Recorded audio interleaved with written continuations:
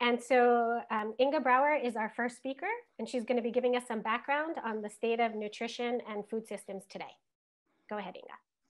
Thank you, Amy, for giving the opportunity to say a few words on malnutrition and the role of healthy diets, and especially of underutilized foods from forestries and agroforestry. The recently launched Global Nutrition Report shows us already that before COVID-19 came to our world, the levels of malnutrition persist at already unacceptably high levels. And as we know, malnutrition comprises undernutrition, micronutrient deficiencies, and overnutrition, like overweight and obesity. This report shows that 1 out of 9 people in the world suffer from undernutrition, and that also 1 out of 3 suffer from overweight and obesity. And although there are large disparities in malnutrition between countries and also within countries, and whether you are from a rural or an urban area, whether you're a boy or a girl, whether you had education or not, whether you're rich or poor, the report also shows that over 80% of the countries suffer from at least 2 forms of malnutrition. And it also shows that... I'm sorry to interrupt you, Inga, but we don't see your yeah? slide. Your slide hasn't moved from the first one? Yes. Yeah, great. Sorry. So this slide is showing that over 80% of the countries do suffer more than 2 forms of malnutrition. And it also shows that overweight is not only a problem of high income countries, and not only a problem of urban areas, but it's rising a lot in low and middle income countries and rural areas. So we know that poor diets are actually one of the major causes of any form of malnutrition. And we also know that these diets are arriving at us through our food system. And these food systems are changing very quickly. From more traditional food systems to modern food systems, and consumers starting to demand more diversity, convenience, and safety in their diets. And diets are transitioning towards consuming more animal fats, sugars, and highly processed foods. And as highlighted in many international reports, the urgency to transform food system to deliver nutritious foods for all within planetary boundaries is high. So in our program, we actually have 2 starting points. One is that we think that starting from diets will help to identify entry points to transform food systems. So instead of having a production-oriented approach. And secondly, the context in which these food systems have to transform to healthy diets are very important. And it seems most sensible to start these transformations towards healthy diets at a country level. So the first questions we often get is, what is actually a healthy diet in our context? And we know from WHO and from the Global Burden of Disease group what a healthy diet should entail. So sufficient fruits, vegetable, nuts, seeds, legumes, whole grains, and animal-sourced foods. But also moderate or no consumption of red meat, highly processed meat, sugar, sweetened beverages, salt, and alcohol. And these are general guidelines that are globally applicable, but need to be translated to the local context to understand what a healthy diet actually is, based not only on evidence we have on the association between food and health outcomes, but also on the availability of food, preferences of consumers, cost of foods, etc. So actually, it's the food-based dietary guidelines who will give us a good insight in what a healthy diet is in the context of a country. But there are not a lot of countries who do have this food-based dietary guidelines. And if they have, some of them are rather vague, and they do not include, for example, amounts. And what is especially missing is the role of underutilized or orphan foods in this food-based dietary guidelines or in healthy diets. Because there's a lot of missing knowledge, not only about their nutrient quality, but also about their availability, etc. And I would like to plead in this short intervention that when thinking about healthy diets, especially in a local context, there's urgent need to incorporate foods that are underutilized or coming from forest and trees and agroforestry, and not only because of their superior nutrient quality, but also because they can fill seasonal gaps, and they can contribute to the resilience of food systems to crises like COVID-19. Thanks a lot, Amy. Okay, thanks so much, Inga. Now we're going to hear from Stefan McMullen on the use of food trees on farms. Sorry about that, yes. So now it's working, yeah. Okay, I'm Stefa, yes, with World Agroforestry based at our headquarters in Nairobi, Kenya. And today I'm going to be talking about trees on farms and promoting diversity for nutrition. So agroforestry is the integration of a diversity of cultivated and managed trees into farming landscapes for greater productivity and resilience.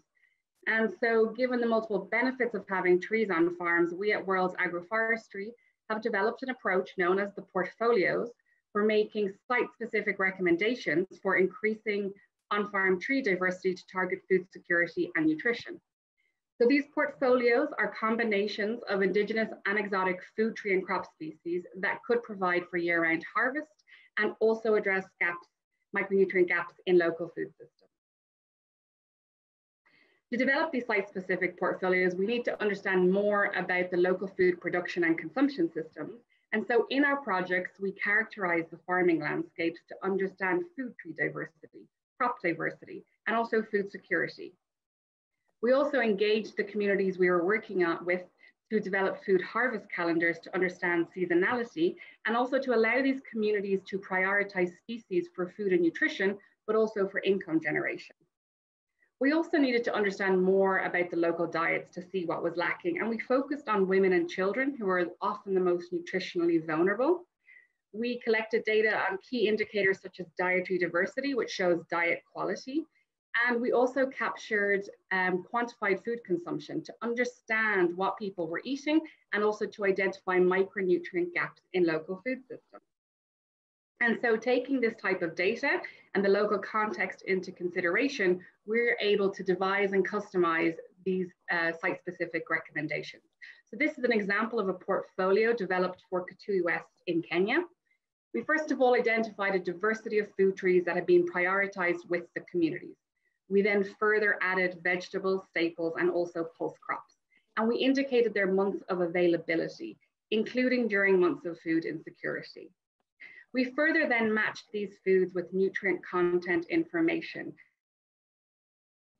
To develop the portfolios, we needed to understand the local food production and consumption system. In our projects, we first characterized farming landscapes, including food tree species diversity, crop diversity, and food security. We engaged the communities to develop food harvest calendars to capture seasonality and also to prioritize species for food and for income. We also needed to understand local diets to identify what was lacking. We focused on women and children who are often the most nutritionally vulnerable. We used several indicators, including dietary diversity, which shows diet quality, and we also captured quantified food consumption to better understand what people were eating and for identifying micronutrient gaps in local diets. And so based on this data and taking local context into consideration, we used the portfolio approach for recommending increased species diversity on farms. This is an example of a portfolio developed for a site in Kitui County, Kenya. We first identified a diversity of food trees that had been prioritized with communities. We then further included vegetable, staple, and pulse crops. For each of the species, the months of availability are indicated, including during months of food insecurity. The foods were then matched with nutrient content data for key micronutrients, vitamins A and C, iron, and folate. We also developed a scoring system to simplify this information. However, for some species, nutrient content data is missing. The gray shading indicates where data is not available, and you can see the difference here between data availability for other crops as compared to that of the prioritized food tree species, mostly indigenous ones. Indigenous species are very important in local food systems because they are often more adapted to landscapes and therefore resilient to variable environmental conditions. Nutrient content data is not only important to this approach, but this data plays a key role in linking agriculture to nutrition. To address data gaps and to highlight where data is missing, we have compiled, standardized, and aggregated nutrient content data for over 90 food tree and crop species, now available in an open access database. Indigenous species are not only more adapted to their landscapes, but are nutritious, with African species marula and baobab having between 3 and 5 times the amount of vitamin C than orange. Without adequate data, particularly for these indigenous and underutilized species, this could mean that certain crops rich in micronutrients are overlooked in food systems. Portfolios as location-specific recommendations must also be made available to the communities and partners we work with. And we do this through multiple entry points, including schools, establishing agroforestry hubs, and community seed and seedling nurseries. One of the biggest challenges to planting and growing a diversity of food tree species is the availability and access to quality planting material. The portfolios are a recommendation for promoting greater diversity of food tree species and crops on smallholder farms. This approach and the database can support decision-making for integrating diverse and nutritious species to target food security, nutrition, and income. And of course, the importance of indigenous species for their nutritional value and also their resilience in current and future food systems should be prioritized as we harness the value of trees for food and nutrition security. Great, thanks so much. Since we had some technical difficulties in the beginning, I would just like to ask the audience, could you put up the Slido slide, please? Monica or Fabio? If you could all please go to slido.com and sign in using the code GLF Bonn 2020. This should be in the Whova chat. And choose FTA, and please answer our first polling question. So it seems like a bunch of people were able to do that already, and so we see some of the answers coming in, so we'll come back to this after we hear from Prasad Hendry, who's going to be talking to us about the African Orphan Crop Consortium. So Prasad, go ahead, please, and share screen. Thanks. Hello, all. I'm Prasad Hendry. I'm working as genomic scientist with C4IGRAPH, and I'm also genomics lab manager for African Orphan Crops Consortium. So African Orphan Crops Consortium is our vehicle to address the nutrition issues in Africa. Africa is one of the major affected continent by malnutrition and hidden hunger. So the conceptualization of African Orphan Crops Consortium was happened in the year 2011 with stakeholder consultations, mainly the African Union and the African governments. The formerly genomics lab of AOCC was opened at C4IGRAPH Nairobi in December 2014. So what are the neglected or orphan crops? We are defining these crops in the context of Africa. So they're African orphan crops, which are under-researched, under-invested by the donors, underrepresented in the scientific community, in the donor community, and often neglected by the policymakers. But that doesn't mean that they're neglected by the local community. They're equally important at the local and regional level. They're adapted, they're resilient, but they're not the top usual 8 to 10 suspects, the maize, wheat, barley, and so on and so forth. So the vision of AOCC is to provide the localized solution. Here we are emphasizing a lot on localized solution because they are the best option-based solutions to address stunting, hidden hunger. And we are doing it by generating genomics resources for 101 African orphan crops and training 150 African plant breeders to use these genomic tools for genomics-driven breeding programs. The major backbone of AOCC is a strong public-private partnership. We all agree that it's impossible for any organization to develop all the skill sets and capacities at a single location. What we have done is we have taken the best, the specialists on board in a decentralized approach, a lot of private, public concerns, research institute, universities, companies, industries, they're all on a board, and they have brought substantial investments in the AOCC. So in the beginning, we had 5 founding partners, members, the NEPAD, which is now AUDA, the African Union's Development Agency. Then we also have WWF, UC Davis, MAS, and IGRAPH as 5 founding members. And now the partnership has increased to 28. The partnership is in the 5 major aspects, major areas: science and knowledge, second is analytics, computation, instrumentation and reagent support, advocacy, policy, fundraising, and the industrial partners. We have 101 crops which are mandated by the African Union. The day they are distributed, around half of them are woody trees. The remaining are annuals. Some are tubers, rhizomes, non-woody fruits, palms, climbers, vegetables. So it spans a lot of diverse dietary components. All the orphan crops are inherent nutrient rich, but they are low yielding because nobody has invested in them. And they have the capacity to go for dietary diversification, healthy diets, human health, to develop resilient and sustainable farming systems, climate change mitigation, and planetary health as well. So this table provides a few examples of around 15 orphan crops that we have worked a little bit on them. The next I'm showing just example of 5 AOCC trees, and you can see that they have diverse usage, they have diverse, the location, they are distributed in various parts of Africa. For example, Allenblackia, baobab, and shea, they have some of the baobab is all over Africa, whereas Allenblackia is very specific to humid tropics. Shea is again sub-Saharan Africa. They are forming various different components of the food systems. Some of them are export-oriented commodities. Some of them are consumed at local level. Moringa, we know it's very important for nutrition because of its high nutrient content. Marula is another tree which has got industrial value. So it spans all sort of trees, all sort of market values and market chains. Because AOCC also deals with annual crops, I'm showing here a few of the annual crops along with the tree crops and how they're important due to their nutrient contents. But this is all about the nutrition, but what genomics is doing for that. So genomics is all about understanding genetic basis of these nutrient types or or phenotypic traits and improve them using breeding.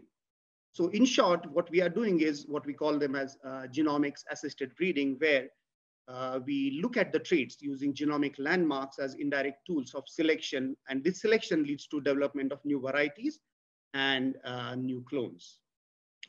When we look at nutrients at traits, the farmers are selecting nutrients at traits by looking at indirect indicators like skin color, pulp color, taste, texture, and traditionally they are being assayed using biochemical assays. But by genomics, we have now ways to look at the genes and pathways which are important for bringing out those nutrient contents in the foods. So with the genomics, we have been able to dissect some of the components of yields. Like there are genes which are already known for for high yielding and biomass. There are genes which are responsible for shelf life, and in the same way, there are genes which are known to be playing role in nutrient storage, nutrient transportation, and translocation.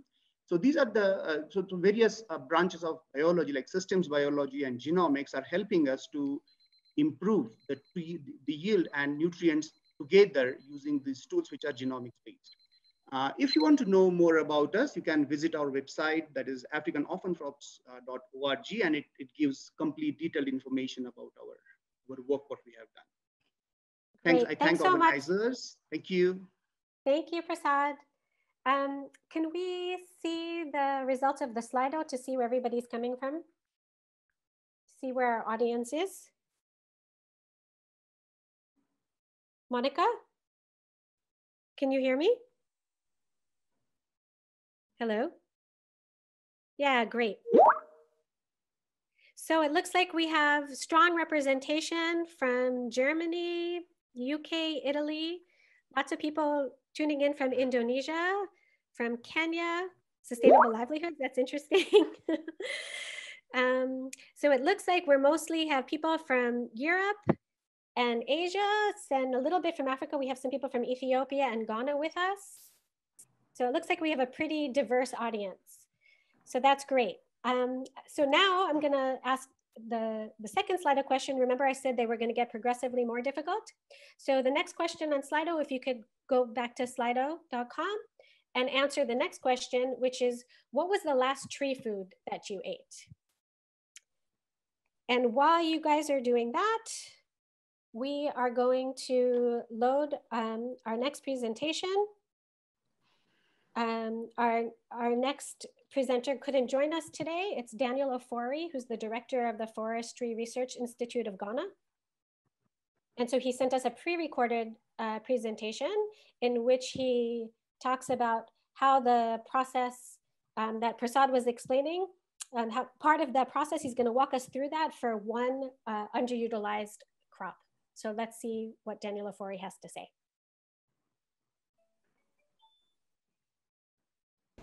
Today we're going to talk about Tetrapura tetraptera for health, food, and nutrition. This tree, as you find here, is a typical tree in an agroforestry setting. The fruits are used as food supplements. They are also used in the African traditional medicine for control of lots of diseases, particularly hypertension, diabetes, arthritis, and so on and so on. To make it easily available for consumption, Forestry Research Institute of Ghana has set up a plant to extract syrup from the fruit so that it can always be available on the table for consumption. Looking at the potential of this species, Forestry Research Institute of Ghana has also come up with a domestication program where it is raising seedlings for planting in agroforestry setup, and also encouraging farmers to grow the seedlings in their farm landscape. This species has multi-purpose functions. One, planting in agroforestry system for diversification. Two, use as nutritional supplement. Three, has a role in the traditional medicine. Four, has a role in livelihood improvement because a bag of the fruits, which weighs about 25 kilograms, is sold for $10. And the institute alone buys over $6,000 of fruits for the extraction of the syrup. Sometimes we buy more, about 10,000, sometimes it comes down. So looking at the nature of this, that is why Forestry Research Institute of Ghana is promoting the domestication of Tetrapura tetraptera for inclusion in agroforestry system. Thank you. Great, thanks so much, Daniel, even though you can't hear me right now. Can we see the results of the Slido?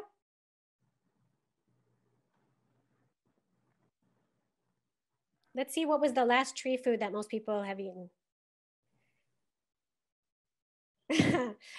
So I guess some of that I would have predicted. So we see lots of apples, some avocados, some cherries, mangoes, general nuts, almonds, some guava, some interesting type of berry variety, custard apple, honey, okay. Baobab, moringa, the Philippines. I guess that was the response to maybe the previous question. Lychee. So it's interesting variety of different foods. I know who put olive oil because we talked about that before, because I think that's something that people don't often think about, that olives come from trees. So hopefully this is starting to get you thinking about the diversity of foods that we get from trees and the roles that they play in our lives. There's another question, the next question on Slido that you can go to and answer at your leisure. So for the next, we're not going to be getting to those results for a while. And now I would like Celine Termote to share her screen and to present on some of the work that she and her team are doing on work with communities in increasing diversity of diets.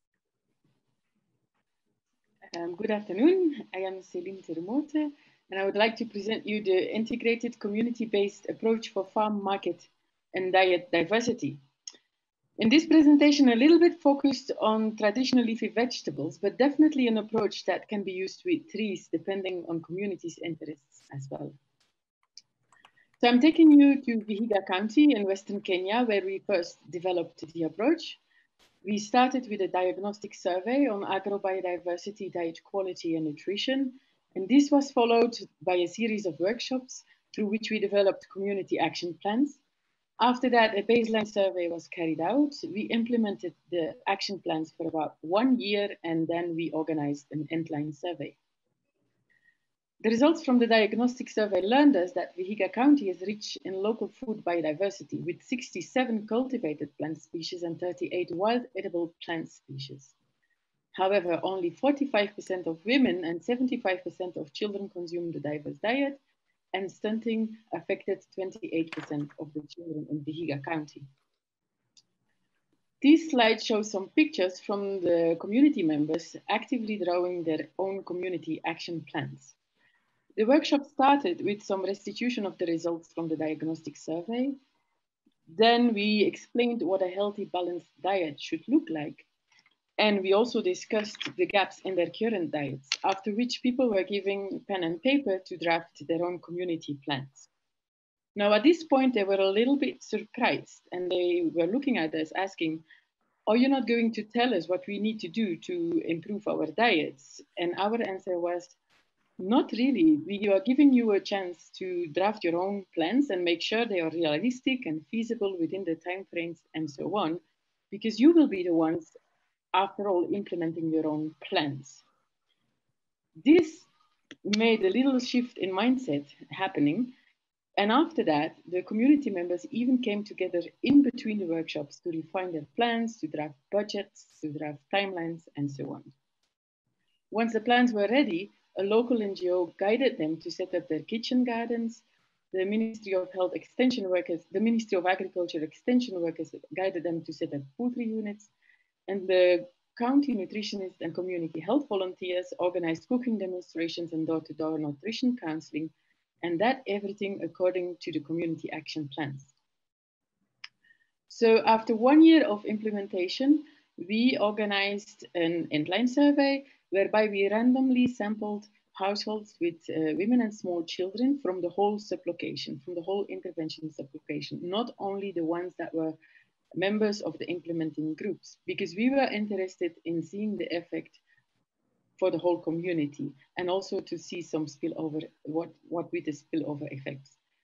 So we saw that the mean dietary diversity score for children and women significantly increased in the intervention sublocations compared to the control sublocations. And we also found that the percentage of children reaching minimum dietary diversity significantly increased in the intervention sublocations. These results were also published in Maternal and Child Nutrition Journal. So meanwhile, our original sublocation groups evolved into farmer resource centers. We've set up additional groups in Vihiga County and reached similar positive results. We are also pilot testing the approach in Turkana County and in Tigray in Ethiopia, adding a component of wild foods in the portfolio. And our community seed bank in Vihiga County is almost up and running. These will help to improve access to the quality seeds of the traditional leafy vegetables, that being one of the major bottlenecks. The seed bank will also serve as a central resource center for information exchange and learning, and they will also create a platform for engagement with private and public sector actors so that they can discuss business plans, market strategies, and attract funding. From next year on, we will also be integrating fruit trees in our portfolio, and we are actively engaging with Vihiga County stakeholders, developing a roadmap towards a sustainable food system based on agroecological principles. Thank you very much for listening. Thanks so much, Celine. Okay, can we pull up the next Slido question, please?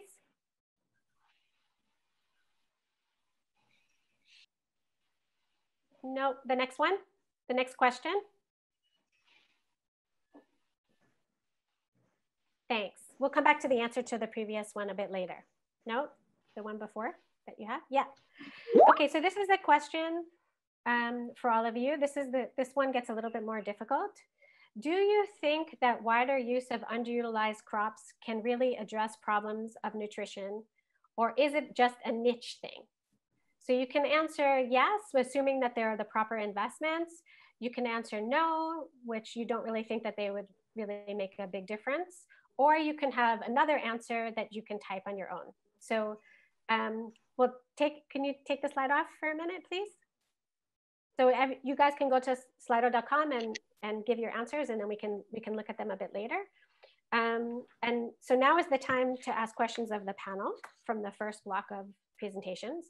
So I want to ask Inga Brouwer to answer the first question, but she could answer give us a little bit more information than yes or no if she doesn't mind. So Inga, would you mind giving us your perspective on that question? Well, I would say maybe, which is not one of the options. I think they can make a difference, but maybe not at scale. And maybe that's not a scale we would like to look at. Because a lot of these foods are context specific, but in the context they are needed.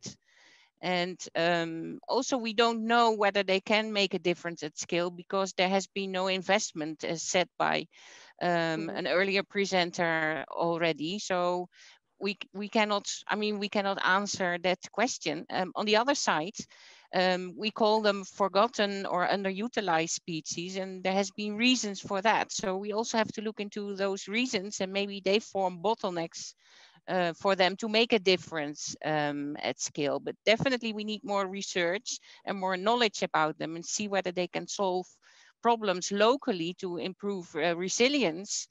Like we have now with the COVID-19, if there would be more food available in the direct environment of people, it would really help.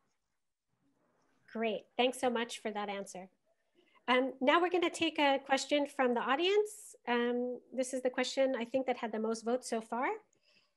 So the question is, can agroforestry meet the nutritional demands of people, especially when land holdings of farmers are very small? So I guess I will ask Steffa McMullen. Steffa, are you connected now? Yes, I am. Sorry about getting lost earlier on. That was really bad luck. But lucky we had the backup presentations.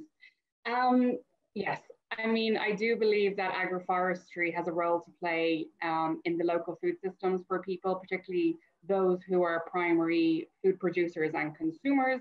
And of course, their plots of land are quite small, so they must make decisions about what's the best food species and to incorporate into their agroforestry systems. But I would like to think that the example that I had shown about the portfolios, that it's not like saying you have to incorporate all of these diverse species, but at least diversifying away from one or two species is really critical to target those food harvest gaps, particularly for tree foods, but also the micronutrient gaps in diets. And just to touch on the other question and what you asked Inga and how she responded, is that we do need more research then on those species, because they do have the potential to fill these nutrition gaps in diets, but we just don't fully understand the nutrition potential and the future for mainstreaming and scaling them. So I would respond. Thanks so much. No, that was a great response. Can we go see the responses from the audience to the poll question now? Monica, can you share the responses to the question about the underutilized crops to see what the audience had to say?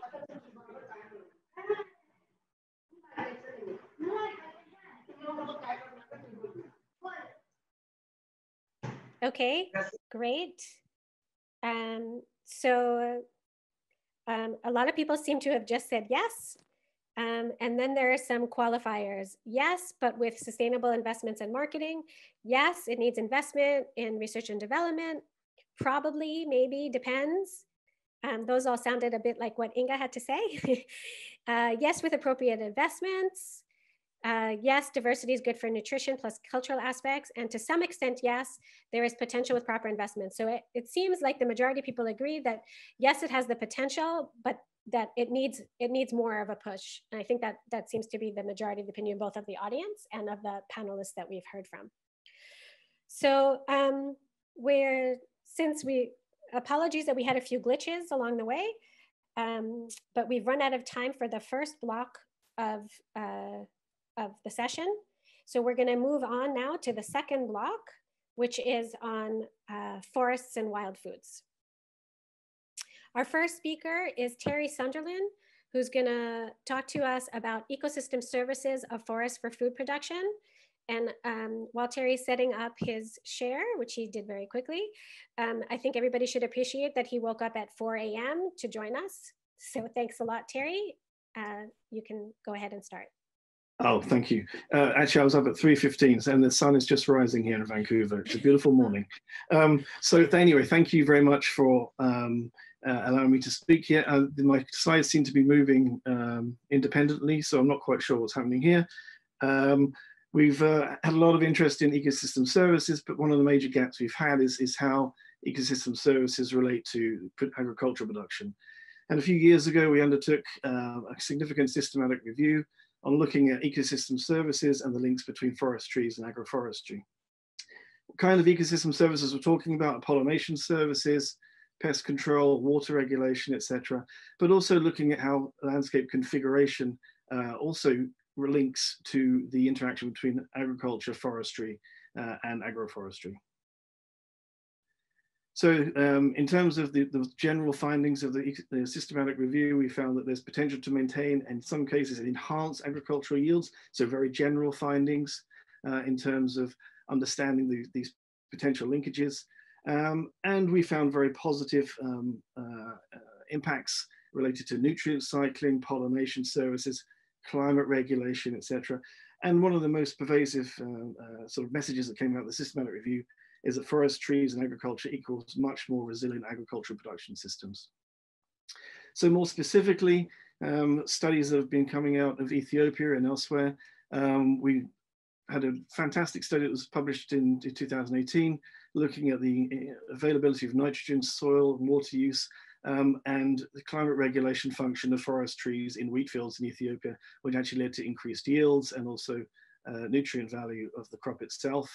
And another study also in Ethiopia found that micronutrients in the soil associated with forest and tree patches and fragments had higher levels of zinc, iron, manganese, and other minerals actually in the wheat itself, also accompanied with increased yields. So a nice little graphic that shows that wheat grown near farms and forests have more proteins, greater nutrient content and higher yields than wheat grown on farms away from the forest. That's a pretty powerful message if we're talking about systems approaches.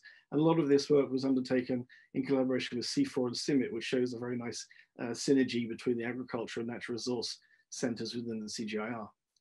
A similar study looking at livestock productivity and nutrient balances.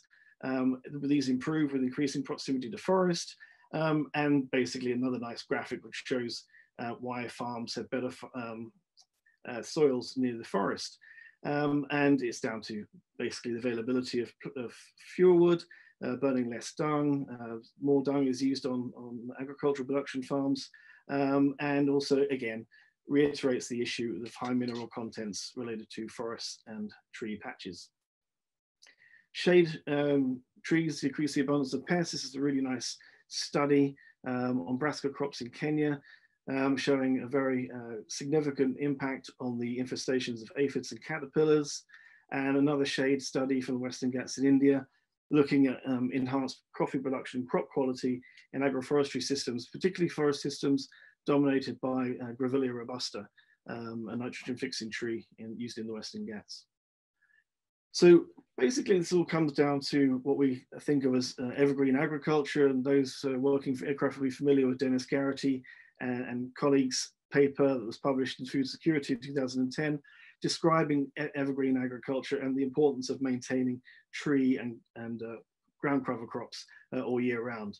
So key messages in terms of tree-based production systems: better than monocropping systems because of adaptability and resilience. Ecosystem services provided by forests and trees that support food production are incredibly important. And we're talking about basically managing landscapes on a multifunctional basis. We've been banging on about this for quite some years, but we've shown with evidence that this is actually a route forward in terms of understanding more complex food systems.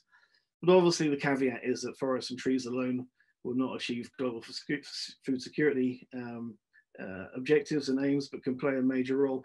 And of course, in the recent years, obviously indicated by this particular seminar and others related to it, the discourse has started to change in adopting forests and trees and agriculture as a more systems and integrated approach. So thank you very much. Thanks so much, Terry. That was fabulous. Now we're going to have Leandro Costello talk to us about one of these ecosystem services of forests and the relationship between forests and fish in the Amazon. Hello, everyone. My name is Leandro Costello. I'm from Virginia Tech. Very pleased to be here. So I'll be talking about the importance of floodplain forests for fish catch. And this is based on my research in the Amazon. So if you haven't been to the Amazon, here you have it. What you see on the screen is the main Amazon River. And the vegetation that you see on the sides of the river are the floodplains, and specifically the floodplain forests. The Amazon, like most other tropical rivers in the world, has a strong seasonality in rainfall. And so when it is the dry season, which is the time when this picture here was taken, all the fish populations are found and they inhabit the main river channels and the floodplain lakes that you can see there on the top of the screen. However, when it is the rainy season that causes the water level of the rivers to rise by sometimes up to 10 meters, all of the river and obviously the adjacent floodplain forests, they become flooded. The fish, they migrate out of the rivers and the floodplain lakes, and they go into the flooded forests. And they do that because in this environment, they find an abundance of food items. They find detritus in abundance. They find the fruits that fall from the trees, insects, leaves, and a whole broad range of food items. And they spend about almost 6 months of the year living in this environment and feeding very, very actively.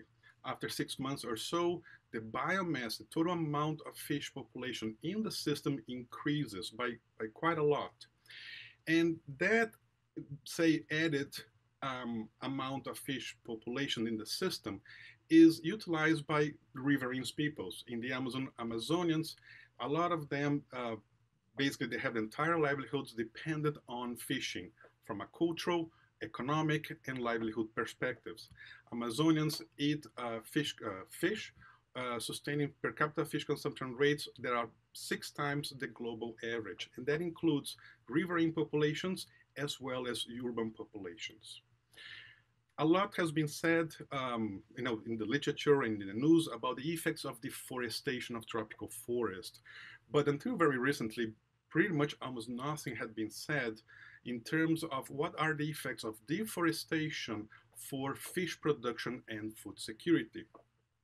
So this is an area of my research, and a few years ago we undertook the, say, challenge of assessing the effects of deforestation on fisheries. So for one of the areas of the Amazon basin that had suffered a fair amount of deforestation, the lower Amazon region, we put together a data set including basically for a series of floodplain lakes, we put together fish catch data for 12-year period, and we measured the amount of forest surrounding those floodplain lakes. So overall, we had a data set comparing how much fish was caught in the lakes and how much forest those lakes had around them. The result was basically a simple positive correlation between the amount of forest here on the x-axis and catch per unit of effort, CPUE, which is basically just a standardized measure of fish catch. What these results show is that lakes with greater amounts of forest around them provided fishers with greater fish catches. So in line with a lot of the other presentations here in this session, what these results show is that conservation of tropical forests is important to sustain fish populations, which are important for food security. Having said that, I want to thank you for your attention. Thanks very much. Thanks so much, Leandro. So that's one of the connections that a lot of people don't normally think about when they think about the relationships between forest and food. So that was great. Could we see the results from the Slido on wild foods now?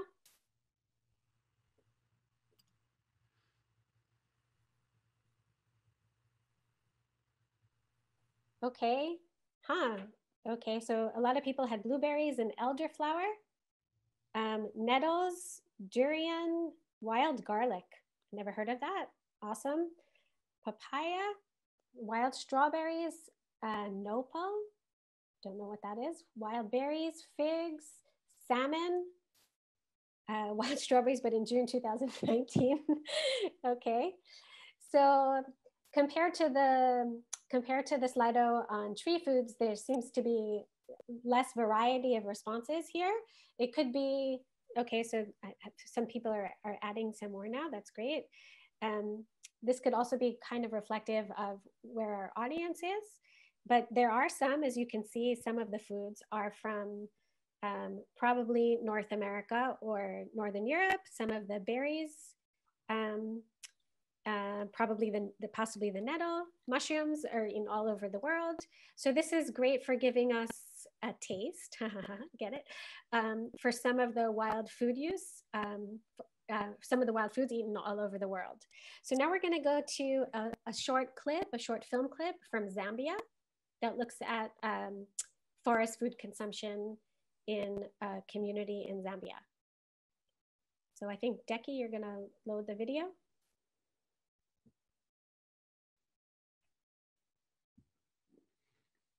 Is somebody loading the video? Okay, great. Iko firi vyakulya ifo tuilimina fwe bene ifo tulya ne vyakulya ifo tuyamukusenda mu mpanga ifo tulya n'abaana n'olupa lwonse pang'anda ifo tusenda mu mpanga evyakulya tulamukusenda imfungo amafruits amasuku impundu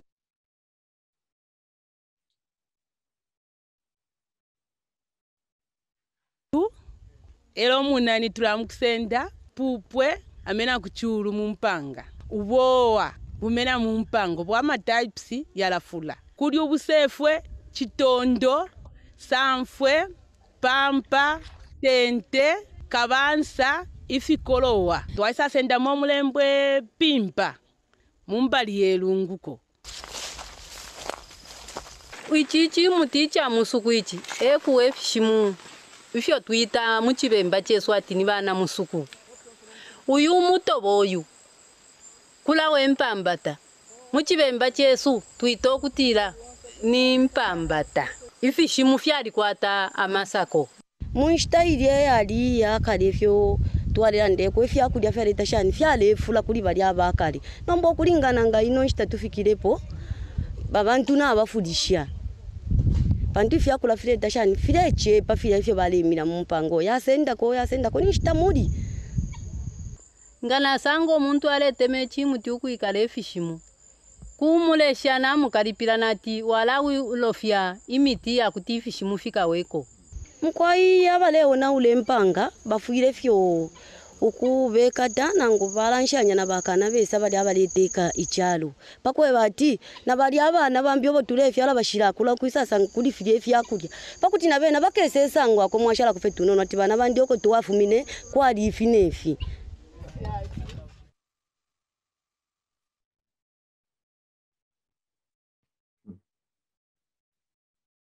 Great, so now we got to see what it looks like, what wild foods look like in Luingu, Zambia.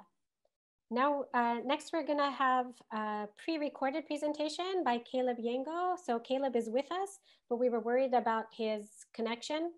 So he sent us a pre-recorded presentation, but he'll join us for the panel if anybody has questions for him after this block. Greetings, everyone. My name is Caleb Tata from Cameroon, and I'm going to be talking about the importance of wild food use in Cameroon. They do form a major part of our diets here in Cameroon, it's exciting to talk about it. This slide shows us a number of wild foods that are consumed in Cameroon. And SNED, back in 2013, did a study in several major cities in Cameroon, including Yaoundé, Boya, Limbe, to find out what wild foods existed in Cameroon and also find out how much they costed, the prices. And so I was involved in this study, and these are some of the wild foods that were picked up as mostly consumed all across the country. We have the bush mango, which is a seed mostly used in making soap as soups. The picture to my top left going through to right, and then we have the safu, the African plum, and then with the fern, then we have the ginseng, which is also used in making soups. And to the bottom left, we have the bush onions, which is a spice, the termites, very rich in protein, the pepper, which is also a spice used in cooking soups, then the ogbono, which, the okongobong, which is the green leafy vegetable, and then the alakata pepper. And at the center right there, we have the bushmeat, various wild animals, and then the eru, which is the dark green leafy vegetables that grows in the forest. And I will talk a little bit about the eru later. And also in 2016, we did a survey of 247 women in the southwest region of Cameroon in an area called the Takamanda. And here we were trying to find out the contribution of forest to the diets of women and children.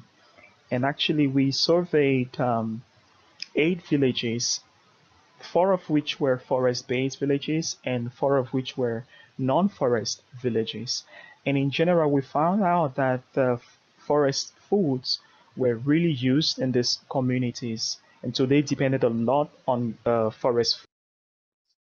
And so this next slide shows us this bar chart of the percentage of women who consumed these wild foods in the previous 24 hours. So each time we went to survey, we would ask the women to tell us the foods they ate the previous day. And so we recorded, and it showed that most of the women consumed ogbono, which is the picture to my top left, the seed, which is used in making soups. And also a number of them, majority of them consumed eru, the dark green leafy vegetables, which is very rich in lots of minerals. And also they consumed mushrooms and bushmeat and ginseng, which is the picture to my top right. One of the things we were trying to understand was why women who lived near the forest had higher hemoglobin levels and lower rates of anemia than women who lived far from the forest. And so from the data, we ran several models to try to see to explain what the difference was, why the difference existed. And so we also controlled for a number of variables, including food groups, demography, consumption of bushmeat, assets, malaria and worm infections that were self-reported. And also we looked at the most commonly consumed forest foods. And we did find out that the only variable that could explain the difference was the consumption of eru, the dark leafy vegetables. And so we came to the conclusion that the consumption of eru did account for higher levels of adjusted hemoglobin in women in these forest areas, although we understand that more research has to be done to understand how this works biochemically. And so we think that wild foods to make important contributions to diet quality and nutrition in women, children, and also men in Cameroon. So thank you very much for your time.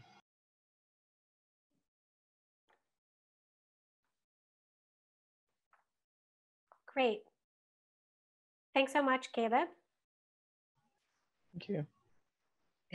Oh, so we do hear you well. That's great. Our next presentation was also pre-recorded for the same reason. So Bronwyn Powell is going to present on the role of wild foods in indigenous food systems and culture. And she will also be joining us live for questions. But just in case she had problems with her internet, we thought it was safer to play the recording. Hello, my name is Bronwyn Powell, and I'm an assistant professor of geography, African studies, and anthropology at Penn State University.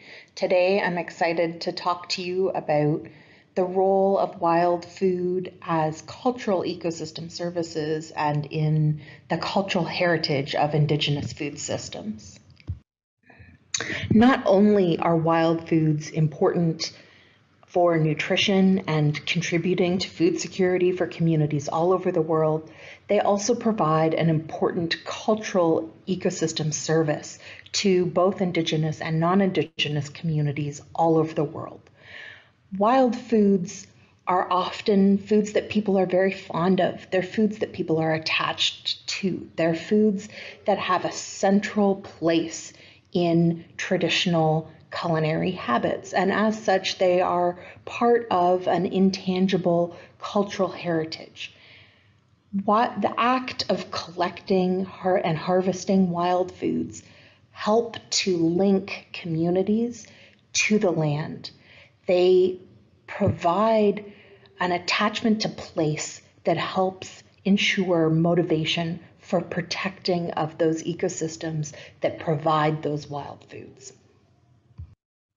Indigenous scholars in North America note that Indigenous communities perceive a deep relationship with all species within their ecosystems, and that this relationship extends to a responsibility to ensure the collective continuance of all those species, and that when traditional harvesting practices are lost or damaged, not only is the continuance of that ecosystem threatened, but the continuance and well-being of those Indigenous stewards for that ecosystem are also at risk. Indigenous and minority communities all over the world have traditional food systems that are uniquely adapted to their ecological context. And these food systems can be placed under pressure by policies that are not attentive to those unique social ecological adaptations. For example, the Gums in Ethiopia, unlike many of their neighbors, consume a lot of wild food. They consume a lot of bamboo shoots in an area where the bamboo forests are an important source of food, and their shift in cultivation ensures the productivity of a traditionally valued local lablab bean variety. However, the government is now discouraging shifting cultivation, and this may threaten the Gums people's ability to continue to grow this traditional lablab variety that is culturally important. Additionally, across Western Ethiopia, although hunting is now illegal, it remains very common, and efforts to enforce the hunting ban could have negative implications for both the cultural and nutritional well-being of these communities, because these are places where livestock disease is very common, including African trypanosomiasis and others, and communities have very limited access to veterinary and agricultural extension. Similarly, in Indonesia, where the majority of the population consume rice as a staple, the traditional food systems, such as those found in Papua and surrounding regions that are based on sago, are unique. However, with increasing production of oil palm in some regions of Papua, there's been a large increase in the number of non-Papuan people living in these communities. And with them, these immigrants have brought new ideas about food, and the increased infrastructure has brought greater access to highly processed foods such as deep fried chicken nuggets, sausage, and noodles. Policymakers need to be attentive to the fact that these minority and Indigenous food systems can be vulnerable to policies made to work in other contexts that are not attentive to the unique social ecological context of Indigenous and minority communities. Biodiversity conservation cannot come at the expense of Indigenous peoples' right to food, nor should it come at the expense of their access to traditional practices and important cultural foods. Thank you. Great. Thanks so much to both virtual and live Bronwyn. And for our last presentation will be from Mulia Nur Hassan, who's going to talk to us about changes in forests and changes in diets in West Papua, Indonesia.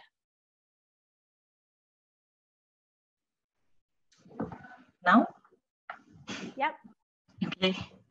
Hi, everyone. Thank you for the opportunity to share with you. Do you have my screen now? Yeah. Can you tell me if you have my screen, yes. Amy? Yeah. Yes, yes. Thank you for the opportunity to share with you what we have learned and are still learning about dietary transition and food system disruption in forested areas of Indonesia. Indonesia consists of more than 17,000 islands, and in the past, diets in one region could be very different from another, but diet has transitioned towards more homogeneous, more processed and less local food consumption. This has contributed to the increased rate of overweight, obesity, and non-communicable diseases. And this dietary transition is happening all over the country. It coincided with the rapid deforestation. We know forests provide ecosystem services that can be used directly or indirectly for food production activities. This map is showing Indonesia forest cover loss from 2008 to 2017. In one of our study, we pick few regencies as the most and the least deforested areas in Indonesia. And we compare the dietary transition in these areas. So we learned that diets in both most and least deforested areas of Indonesia transition towards very similar trend. It's transition towards more edible fat, sugar, caloric snack, non-alcoholic beverages, which are sugar-sweetened beverage. But interestingly, the diet in more forested areas, where the green bars, they are the people who live there, they're still consuming higher amount of local staple food, fresh fish, dark green leafy vegetable, and less amount of edible fat, sugar, and sugar sweetened beverages. But because diet is transitioning, so it's easy to find kids drinking Coke and their parents are hunting in the wild. So it's very interesting from food environment perspective. So I want to bring you to where those pictures came from. It's West Papua province, located in the largest tropical island in the world, with 75% of its forest still intact and the largest biodiversity in the whole Southeast Asia. This GIF map is showing you the tree cover loss from 2000 to 2007 to 2018, sorry, 17. And it seems like it doesn't change, but it's actually changed. The province has done a remarkable job to keep their forests intact.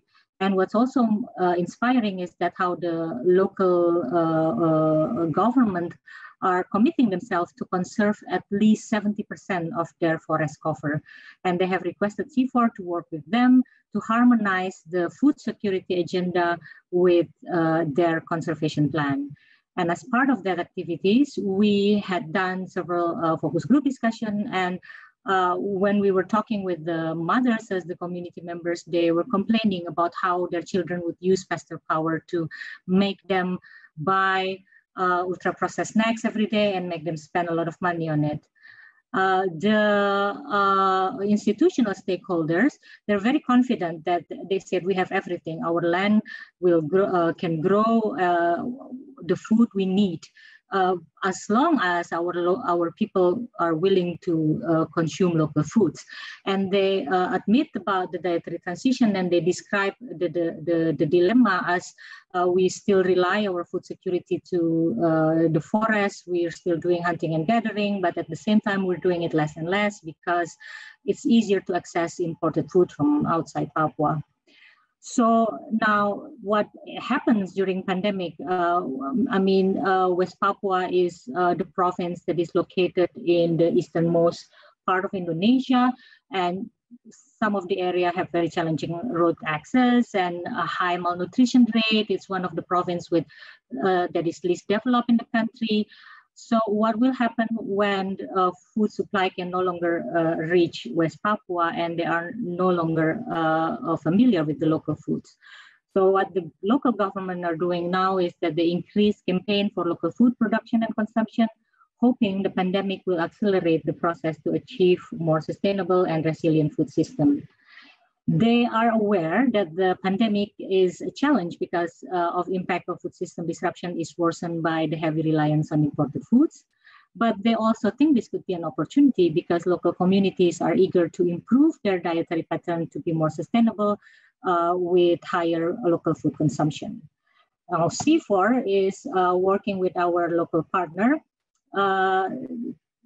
Research and Development Agency of West Papua Province. We want to try to understand how online platform helps local harvester to reach consumers in the urban area.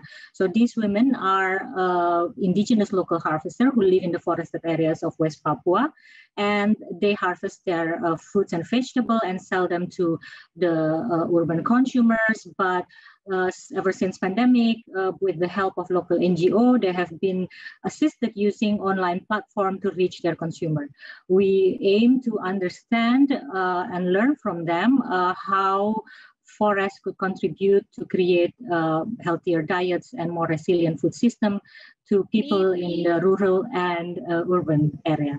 Thank you. Thanks so much, Mulia, for that great presentation. Now we're going to see a short video clip about some of the processes that Mulia is talking about from another part of Indonesia. So she was talking about the east, and now we're going to move to the west and hear from people on the ground what their experiences are of some of these processes. Jackie, can you please load the film?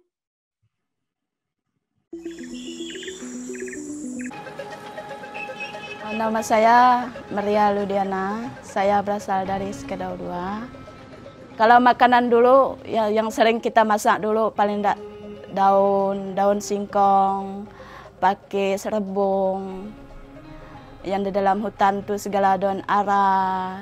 Pokoknya daun-daun yang di dalam hutan pun masih mudah kita dapat untuk sayur. Tapi sekarang tuh karena sawit udah masuk, udah agak susah kita dapat sayurnya. Mudah didapat, di hutan pun mudah didapat.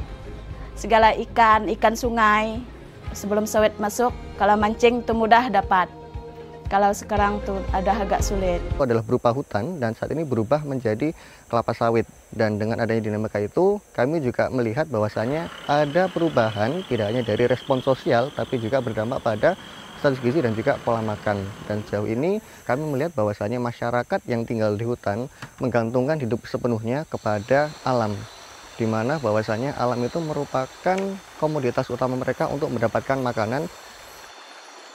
Dan kemudian beralih menjadi perusahaan kelapa sawit, itu juga menyebabkan mereka kehilangan akses makanan untuk mendapatkan makanan liar di hutan. Sebagai gantinya, mereka mendapatkan akses makanan yang lebih pada makanan kemasan. Dan akhirnya beberapa tradisi mulai sedikit ditinggalkan yang berkaitan dengan pola makan tradisional. Jadi bumi ini, kalau bukan kita menjadi dokter merawat bumi ini, hilanglah bumi. Kalau dokter ngobatnya, sarikan bumi ini bisa selamat.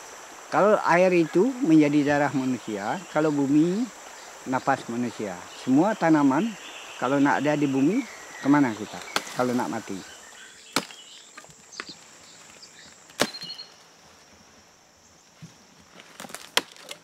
Nama saya Bani, tinggal di kampung Sungai T. Alam Sungai Makit kami. Karena di situ cukup.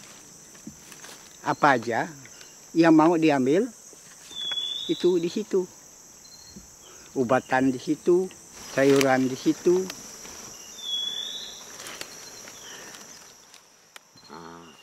Kemarin kita sore itu makan malam kita dengan pakai siap mirah kan. Pagi ini udah daun singkong. Siang nanti mungkin ini. Begitu. Harus gini ini. Giliran. Kalau udah nggak ada, di mana kita dapat giliran makanan?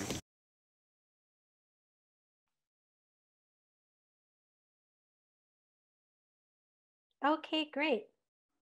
Thanks, everybody. Now we are finished with the presentations. Now I would like for you all to go back to the Slido and answer our next question. Now that everybody here is an expert. So what do you think is the most important contribution that forests make to food security and nutrition? That's our next question. And while you guys are answering that, I'm going to ask our panelists some of your questions. So I think the question that got the most votes is, how could forest contribution to food security and food production provide prosperity to smallholder farmers?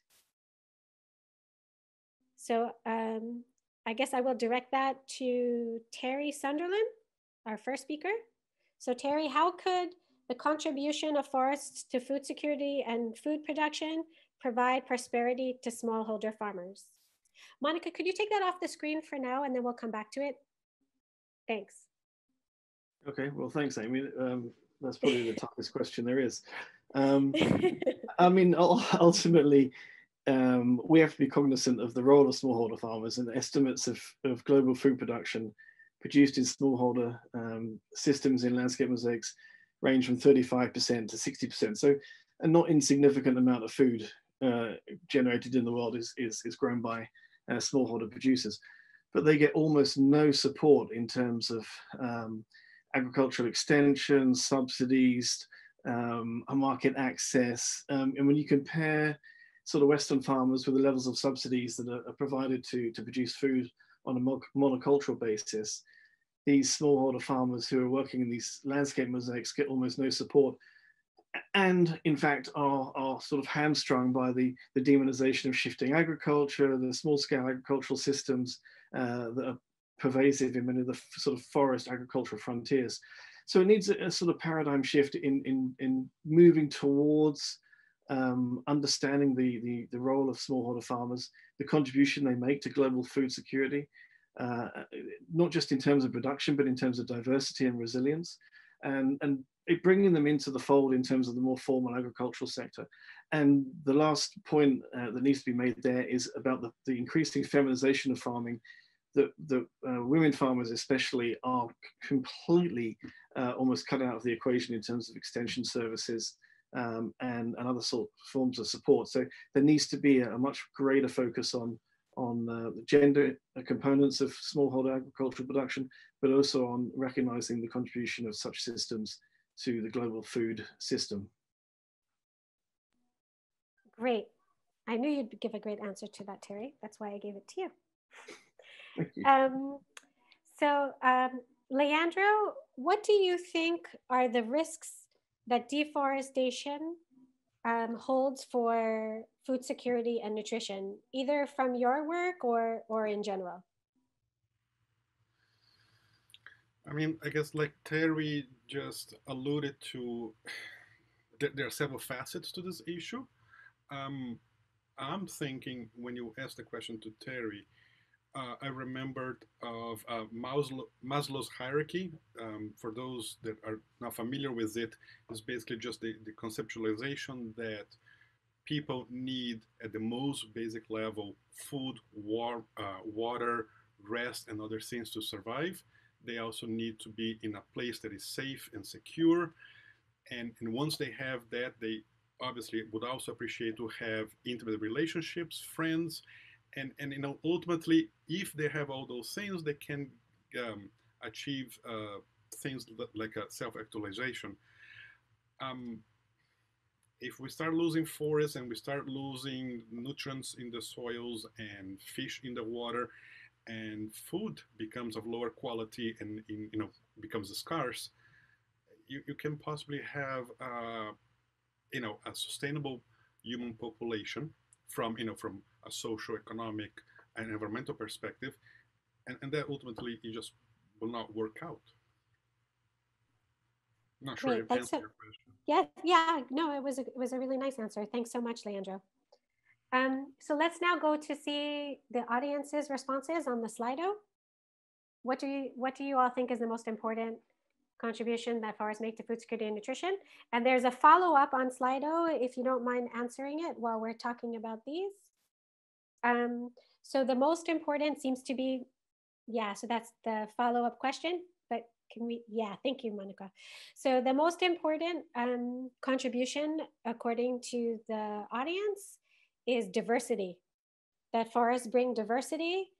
So both biodiversity I see in small, and I'm guessing people also mean dietary diversity. I see nutritional diversity, exercise, indirect effects like climate regulation. So the ecosystem services that we heard about, ecosystem services, resilience, which is great. That's what we're going to be talking about in the second half of the session.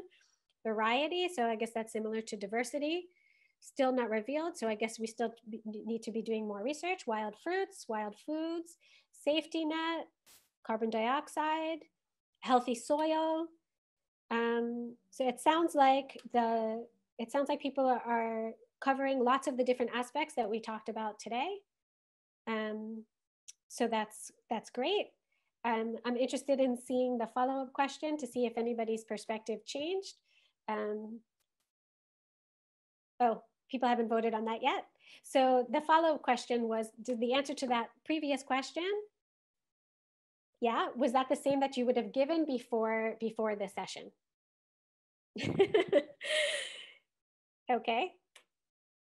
So most people are saying yes. So it doesn't look like we've changed people's minds, some people's minds. So maybe we're sort of preaching to the converted. No, some people have been changing their perspectives. So that's great. Okay, so I hope that you all walk away from this session convinced about the important roles that forests and trees play in food security and nutrition. And most importantly, we hope that you'll help us to communicate those benefits to other people.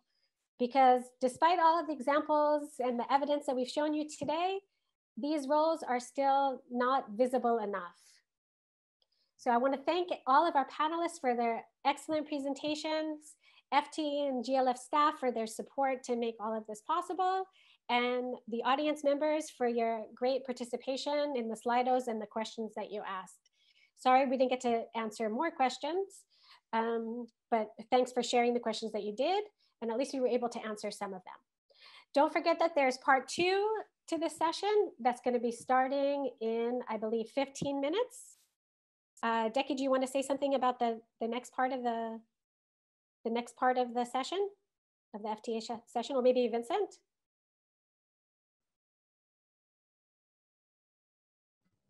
Yes, hello Amy, and thanks for the very nice session. And yes, in a minute, in 15 minutes from now, stay tuned. Please go, there are 2 sub-session rooms. I think please go to the main room if you are online watching through Whova, because this is where it will take place. And we will discuss the impact of COVID-19 crisis on food systems, but also how it can reveal what forestry and agroforestry can practically play to increase the resilience of food systems. Some of these aspects have been also touched in this session, and we'll go and look at other perspectives. So see you in 15 minutes. Great. Thanks so much, everybody. Bye. Bye. Bye. Bye. Bye. Bye. Bye. See you again. Thanks for watching. Bye. Thanks to everybody. Bye-bye. Bye-bye.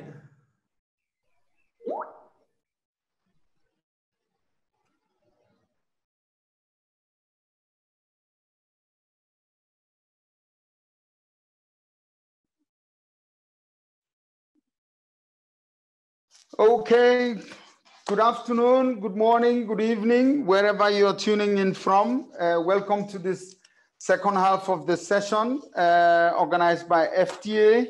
This afternoon, we've got a good number of speakers lined up for you, and we hope to have a very interesting discussion. We've got above 400 people tuned in at the moment. Hopefully, we'll get a few more people coming on board. Without wasting any time, we'll start off with an introductory session talk from Dr. Vincent Gitz, who's the director of the Forestries and Agroforestry Research Program of the CGIAR, based in C4. Vincent, over to you, please. Thank you, Peter, and welcome again, everyone, for the second part of this session. We want to start with the crisis, but go a little bit beyond and see what it means in terms of building resilience for food systems and livelihoods. As we've seen, the COVID-19 crisis, the epidemic itself, but also the measures that countries have adopted to contain and mitigate the epidemic have had considerable impacts on our societies, economies, livelihood all over the world. And just to take three examples along food value chains, some of the risk to production because workers cannot travel to the field because of the infections, for example, in transformation plants as well, sometimes at key stages of food transformation. There's been also risk to food and seed production. Often bees need to be transported to guarantee pollination, and there it couldn't be done. There are also, as we've seen, many disruption in food supply chain, with the paradox of empty food shelves in supermarket, while at the same time, a lot of food, fruits, vegetable, milk was thrown away by farmers because the supply chains for collective catering have stopped and they cannot be easily redirected to satisfy household demand. So COVID-19 and the policy response are putting in light two important issues for us. First, it vividly exposed a series of vulnerabilities of our societies, economies, and livelihoods. Most of these vulnerabilities are not new. We knew them from other risks, shocks and crises. We knew from that they existed and that they were just amplified by the COVID-19 crisis. The second point is that the crisis vividly recalled that we need a systemic and not a linear approach to food. Food systems are by nature ecological, economic, social, with interaction between these dimensions and between scales. Risks do cascade, effects interconnect. Impact of a shock can be either amplified or reduced depending on interconnection. And responses needs to be multiple and based on an understanding on how the system reacts. The COVID-19 crisis that not only calls for a specific analysis of its impact and how to address them, it invites to a broader reflection on how to increase resilience of communities, societies, economies, and livelihood to any type of risk. And we believe that such a reflection can help address the present crisis and prepare for further one. Forestries and agroforestry have played an important role in buffering risk of various nature, natural, economic, and even political, both in agroecosystem and in social systems. There is a breadth of knowledge on how forests and systems with trees, including landscapes and value chains, can be managed to better address risks and to increase resilience of communities and livelihoods to shocks. Vincent, we kind of lost you a bit. Someone muted me. It was not me, but I was muted. Okay. I couldn't act, so I'm sorry for that.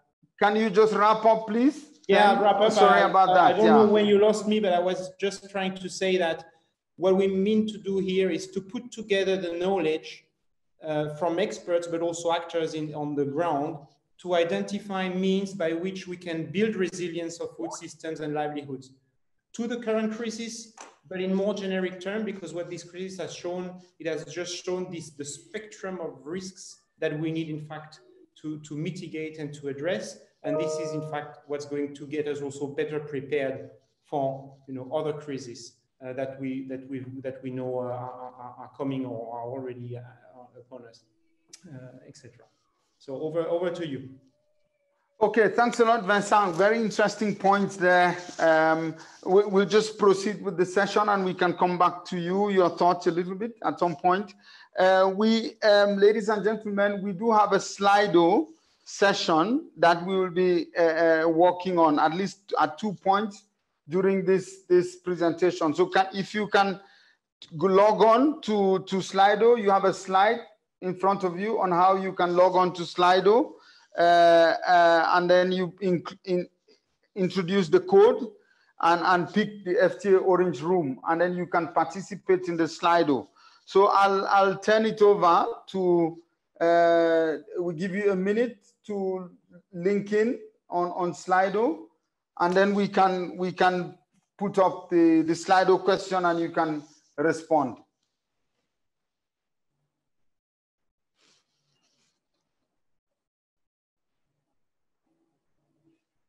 I hope you're getting on to Slido already. Can we launch then the question, please?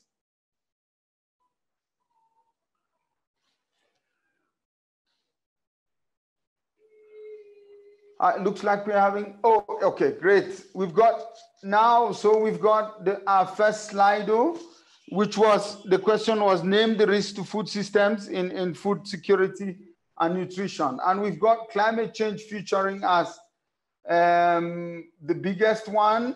And then we've got deforestation, we've got on sustainability, we've got climate crisis, lots of things coming up. Let's see what happens. Climate risks featuring there.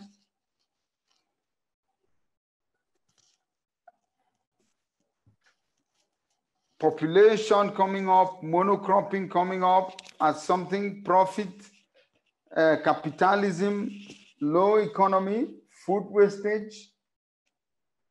Quite a cloud of things really popping up, but we can see the three big things: climate change, deforestation, unsustainable production, climate risks, profit is getting bigger and bigger, climate risks.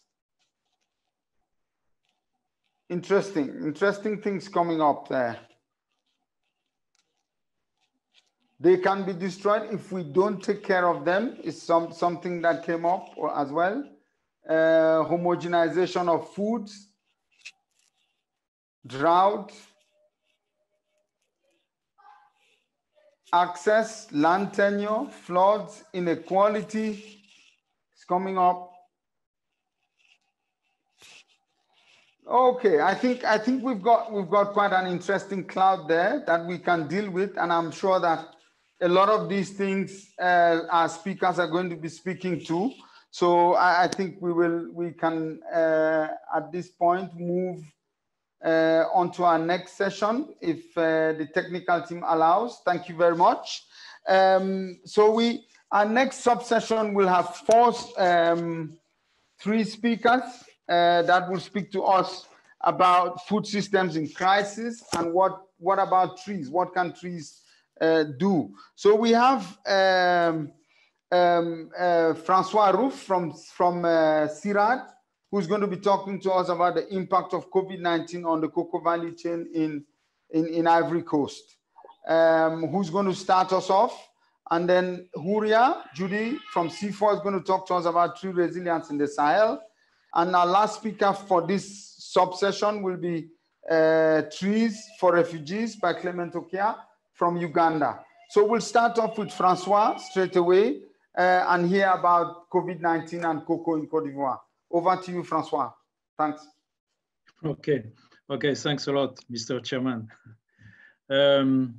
Okay, so well, as you certainly know, cocoa is a main driver of deforestation in West Africa, and being the main driver, it's also in charge or responsible to a certain extent of certain components of the climate change. Not all, but probably some.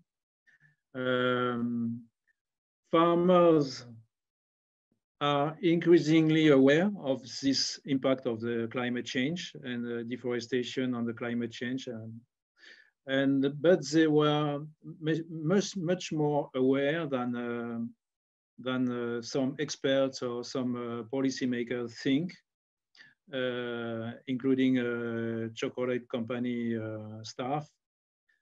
But they were, until recently, and they did take some initiatives to reintroduce some trees, including food trees. It's not new. They have been introducing and reintroducing food trees in many regions of Côte d'Ivoire, at least since the 90s. But they are hampered by the jurisdiction, by the law, and by a long practice of eliminating farmers from the value of timber. So farmers have no interest to keep timber trees or trees native from the forest, because they fear, and they rightly fear, that loggers, local and illegal loggers will come by night to their farms and destroy the plantation to take off the timber. And this practice is widely accepted by the governments, because the government structure also take something from this industry. So for the farmers are the losers. It's changing very slowly. Theoretically, the law is changing. But before the farmers are all aware of the change in the law and their capacity to have the law respected, it may take a few more years. So that's the background. Now the COVID-19. Cocoa is a main driver of deforestation, but cocoa is also an international market with large companies and huge interests. And this probably explains that the cocoa sector, the cocoa value chain in itself did not suffer much. I'm working in 10 villages squatted in the whole cocoa zone of Côte d'Ivoire, and only 2 villages mention a problem of purchase of cocoa, a delay in the purchase, and there is a slight delay in the payment, but cocoa is paid. So this is much better than other value chains like such as rubber. Rubber is suffering a lot. So rubber was already in very bad conditions before the COVID-19, with a very low price, and it's aggravating. Francois, can you wrap up, Francois, please? Sorry. Pardon? Can you wrap up, please? Can you wrap up? Yes, please. Yeah. Wrap up. Okay, wrap up. Bon. Yeah. Compared to rubber and cashew, cocoa is in a better condition. So cocoa farmers keep worrying about the future, but for the time being, they are not in that bad conditions in terms of payments and cocoa revenues. Regarding the other aspects, especially food security, as I said before, farmers have been planting fruit trees for decades, and they keep planting. And there is a change in the use of these fruit trees. Initially, farmers planted fruit trees just as a kind of landmarker and maybe to have a few fruits when they work in the cocoa farm. But with 2 or 3 more decades later, there is a change. Cocoa trees are aging, so they tend to replace and to densify, to increase the density of fruit trees to replace the cocoa, because the replanting of cocoa is difficult. Also, you have an increase in the demand because the population. Francois, I think you need to stop because you. Hello, thanks, Francois. I think we'll have to transition to Huria. Unfortunately, I'm sorry. I know your story is interesting, but we need to transition to Huria, who's going to talk about tree resilience in the Sahel. Before she starts, can you please, audience, if you have any questions, just type them in Wova, and we will pick those questions after our 3 speakers. I'm sorry, Francois, but we just need to move to Huria. Huria, please, Huria is a scientist at C4. Can you please talk to us about trees for resilience in the Sahel, please? Thanks. Yes, thank you, Peter. So I would like today to share some key messages or experiences we had in the FTA work in adaptation in the Sahel. And I would like actually to talk about the role of trees in the time of crisis. We do know that trees contribute in an interesting way to income. We also know that in some times of crisis, people use trees direct consumption. But what we didn't know is that what is the link actually between the food security, buying food, because people, when their granaries in Sahel are empty, they have to buy food. So how do they get the income to buy food? So what we looked at, and that was a study with some colleagues from CIRAD and with a PhD student, Christophe, and Denis Gauthier from CIRAD, and we used a very sad time, a crisis time like this time in Burkina Faso, which was a very, very dry year. And we used this set time to do some analysis to look at how people are coping actually in this time of crisis, what they are selling, what they are buying. And we looked actually particularly to women because in this area, in the Sahel, women are the ones who are responsible for food security in the household. So we actually looked at a range of forest and tree products, and two of them come out from the study as being very significant in the correlation they have to the fact that people sell them in the time of crisis to buy food, to have access to food. One of them is the wood fuel, and the second one is the shea nut.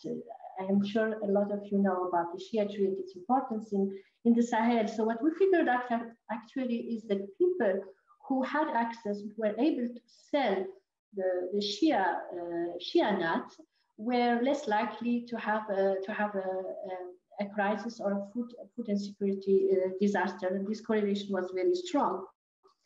But at the same time, what we saw is that this is not the role of trees in time of crisis. It's also not something which is absolutely a kind of the same every time. Rules are changing and a lot of things are changing. And so we looked in another study about how other groups in the community are using, what are their coping strategies and how do they use tree products to adapt in time of crisis. And one interesting result was that we saw increasingly more young men who are cutting actually shea trees to sell them as charcoal. So this is their adaptive strategy. So when we think about the first part of the story, I was telling you women selling the nut, and then the second part, men selling the charcoal from the same tree, we have here something, some kind of overlapping of adaptive strategies in terms of crisis, which make the situation very complex because this means for the women that they cannot sell the shea nuts.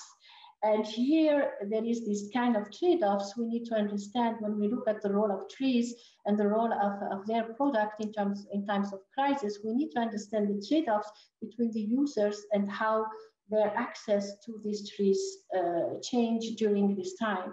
And so just to finish, because I think my time is— Yes, you're wrapping up, please. Thanks. Yes. I think the one issue which is very important to look at is not only at the role of the product, but also at the equality and the inequalities in the access to these very important food trees and food resources. Thank you. Thanks a lot. Really good timekeeping there, Huria, and great points on gender and stuff like that. Thank you. We'll come back to that. Keep typing in your questions in Wova. We'll get back to those in a bit. We get to Clement, who will talk to us about trees for refugees in Uganda. Clement, over to you, please. Thanks. Thank you, Peter, and the listeners. I'm glad to share with you about trees for refugees using the case of Uganda. One of the things that we discovered was similar to what has been shared on the role of trees with refugees. But the main concern in our study, in our work, was that normally when refugees go into a country, they are settled in marginal places, and then forest, trees, and generally the environment is disseminated. For the case of Uganda, we have now about 1.4 million refugees, and these are settled. These refugees are mainly coming from South Sudan, Democratic Republic of Congo, and other neighboring countries. And so they are settled in those marginal landscapes, and the increase of the population as a result of refugee influx, together with the host community, really removes most of the tree cover in the landscape. Uganda has one of the most progressive refugee policies in the world, with refugees allocated a plot of land for a homestead and also for farming. And so it was possible for us to demonstrate that even refugees can grow trees. So we started engagement in 2017. We did lots of assessment on, say, for example, the rate of biomass removal from refugee settlements. And then we demonstrated, like, if we go on business as usual scenario, we would have all the tree biomass wiped out in about 4 years. And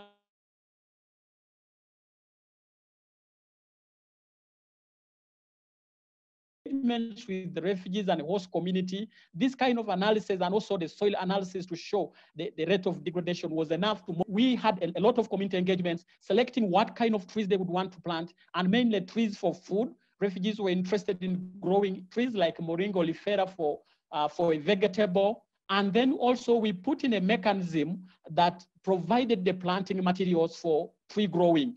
And then we also established what we call the Community Learning and Innovation Center, where they would get the training, where they would get the materials and all the information required for tree planting. We also worked on the shea nut and the desert date and the honey to develop what we call the nutrition sensitive value chains, which were able to earn money to refugees and host communities. And this all sort of catalyzed tree growing with refugees. And when we did that, we then moved into the kind of outcomes that we got. For example, is that adoption of agroforestry was substantially increased among refugees and host communities. We also had the building capacity of the local kind of structures, because we have what we call refugee welfare councils, and then the local community have what we call the local councils. So these were empowered into how to engage the different sets of people in tree growing. And we also demonstrated that you need to integrate tree growing with the other interventions like energy and livelihoods. And we also demonstrated that you need to integrate environmental restoration into refugee programming right from the beginning of the interventions, because most of the refugee situations are not just emergency. Clement, you might need to wrap up, please. Thank you. Okay. Yeah, most of the refugee stations are protracted. They last about 10 to 15 years. So we have been able to restore about 3 refugee settlements, and we have integrated these interventions together with the other interventions. So we have really shown that trees are integral in the livelihoods of the refugees in terms of non-wood forest products and poles and fuel wood. And this can be integrated together with energy and environment response. Thank you. Thanks a lot, Clement. We'll just take maybe 1 or 2 questions from the lot that we have and direct to specific people. We are having a few questions online as we speak. So there is one that talks about what are some barriers towards mainstreaming forest foods. I'll pass that on to Huria, maybe just to give a 30-second response. What are the main barriers to forest foods? 30 seconds, please. Please, can you repeat the question? What are the main barriers towards mainstreaming forest foods? Wow, it's a very interesting question. Thank you. I think if I look at the areas where I work, I see a lot of local people are using a lot of forest product in direct use and consumption. But the problem is that at the policy level, those products are not a part of the diet or a part of the programs policies are actually working with. And I think there is a discrepancy between what is happening at the local level, particularly in terms of crisis, and what policies are. So there is a lot of work to do to bring those products, to give them value, to value them as other products at the policy level and at the market level. But I see also in many countries that there is a kind of move to this direction. Like I see in West Africa, for instance, a lot of people who are living in the city are starting discovering the food coming from, from the village where they were as Yeah. child and valuable. Okay, good. Thanks a lot. The next question for Francois, please. Francois, people are asking, someone is asking, there are quite a number of questions for you, but one of the interesting questions is, can agroforestry replace monocultures completely, even for massive food production, based on what you were talking about? And some people even added that, how can we increase tree stocks in cocoa production landscapes? Well, regarding food production, agroforestry cannot do miracles. We will still need, like in the ASEAN model, with lowland area cultivated with rice, and we really need that. We cannot do everything with agroforestry. The food component of agroforestry system is relatively limited. With cocoa, you can grow, as I said, you can grow fruits, fruit trees. You cannot grow, you cannot produce cereals. You cannot. Well, so regarding food, no, agroforestry cannot do. Will never be sufficient. Now, can agroforestry replace monoculture? It depends again.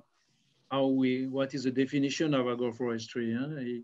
It's always the same question. If you define agroforestry by having 2 or 3 species per hectare, then all the cocoa in West Africa is a kind of agroforestry. In average, you may even have maybe 10 non-cocoa species per hectare. Average, with a few individuals. But it's progressing by itself, because farmers are aware that they need more trees to fight the deforestation and to fight the climate change. And in addition, maybe for the very first time, the chocolate industry is doing something useful by helping farmers to reintroduce trees. Thanks a lot, Francois. Thanks. Very, very, very good responses. I like them. Thank you. We'll turn to our next group of speakers at this point, that will be talking about trees for resilient farming systems, landscapes, and households. And here we have 4 really eloquent speakers. All of them I know very well. Eduardo Somariba from Cartier, who will be talking to you about trees, a security for small farmers in Central America. And then we have the potential of agroecology to increase resilience of food systems. That would be by Fergus Sinclair from ECRAF. And then we have ecosystem-based adaptation from Lalisa Duguma from ECRAF as well. And bamboo for food security and livelihood development by Durai Jayaraman from Inba, based in China. So we'll go in that order, and I'll just, without wasting any time, ask Eduardo to please take it on and tell us about food security for smallholder farmers in Central America. Thanks, Eduardo. Thank you very much, Peter. Thank you very much, everybody. A pleasure to be here. We have only a very few minutes to talk about the subject. So in this time, I will argue that trees on farms are commonplace, are everywhere, that are very much valuable for security to rural households, but they are invisible. And because their invisibility, they are suboptimally used. This is more of the main argument of the talk. I will start saying that when you look at the global classification of forests of FAO, you have the forests, other woodland, and then you have land that are not forest or woodland. And in those areas, you find trees on farm. You know, all the trees outside the forest, and trees outside the forest can be classified in 3 different groups. It can be in urban setting, it can be in some specific ecosystem with low tree density, or in the farm. And when you look at the trees on the farm, there is a very important study conducted by Sommer and others in 1929 and then 2014, looking at the distribution of tree cover in the agricultural landscape worldwide. This has been a study that is being debated heatedly by the scientific community, but it has spurred a lot of discussion and consideration, showing that the trees in the agricultural fields are commonplace, are everywhere. Just to give you a figure, they say that about 23% of all the agricultural land in the world has 20% or less tree cover. And this 20% cover means that for every hectare, you have about 2,000 square meters of canopy cover. And you can use that for production, for shading, for fodder. And there's a great possibility to manipulate this 20% cover. When you look closely at this 20%, then you see, you find those trees in pasture lands, in lake fences, in home gardens, in fallow system, planted in line fences, in woodlots, and so on and so forth. And the complexity of the management and the design of the system is incredible. And the important thing is that when you look at this complexity, look at this diversity and all this management that farmers already do to this system, they produce a lot of goods for the farmers. They provide a lot of food and material, raw material for self-consumption, including nutritious food, especially the fruits, that are rich in vitamins, but also they are available at times of hunger, all those hunger months that you find in many dry places. Those are fulfilled mostly with fruits that are available at specifically those times. So they are very valuable for that. They are valuable for cash crop, for cash flow, also a saving account. This is your cow. If you are a cattle rancher, you have a cow. Have a problem, sell a cow. Here, you have a problem, you have a tree, take your tree, sell your tree, and reduce your vulnerability. And also, we got the benefit of all the ecosystem services they provide. Despite all these benefits, the potential is still suboptimal. We are not really realizing the full potential because there are many factors involved. Just to give you an example, we are conducting studies in Honduras in cattle ranches. We surveyed 25,000 hectares in line plantings. And then we realized that in this, Honduras has 2 million hectares of pasture lands, and 70 meters of line plantings per hectare gives you 140,000 kilometers of line plantings. Eduardo, can you wrap up, please? Yeah. Yeah, but the thing is that there is a great potential. You can turn this 140,000 kilometers into 140,000 hectares of timber plantation, but proper management. The point is that despite all these benefits, they are invisible. They are not in most of the legislation in many countries. You don't find trees outside the forest or an agroforestry legislation well developed. If there is no legislation, there are not institutions. So where do you go in the Ministry of Agriculture to talk about trees on farms? They are not in the public and private policies to support planting trees and using trees in the farm.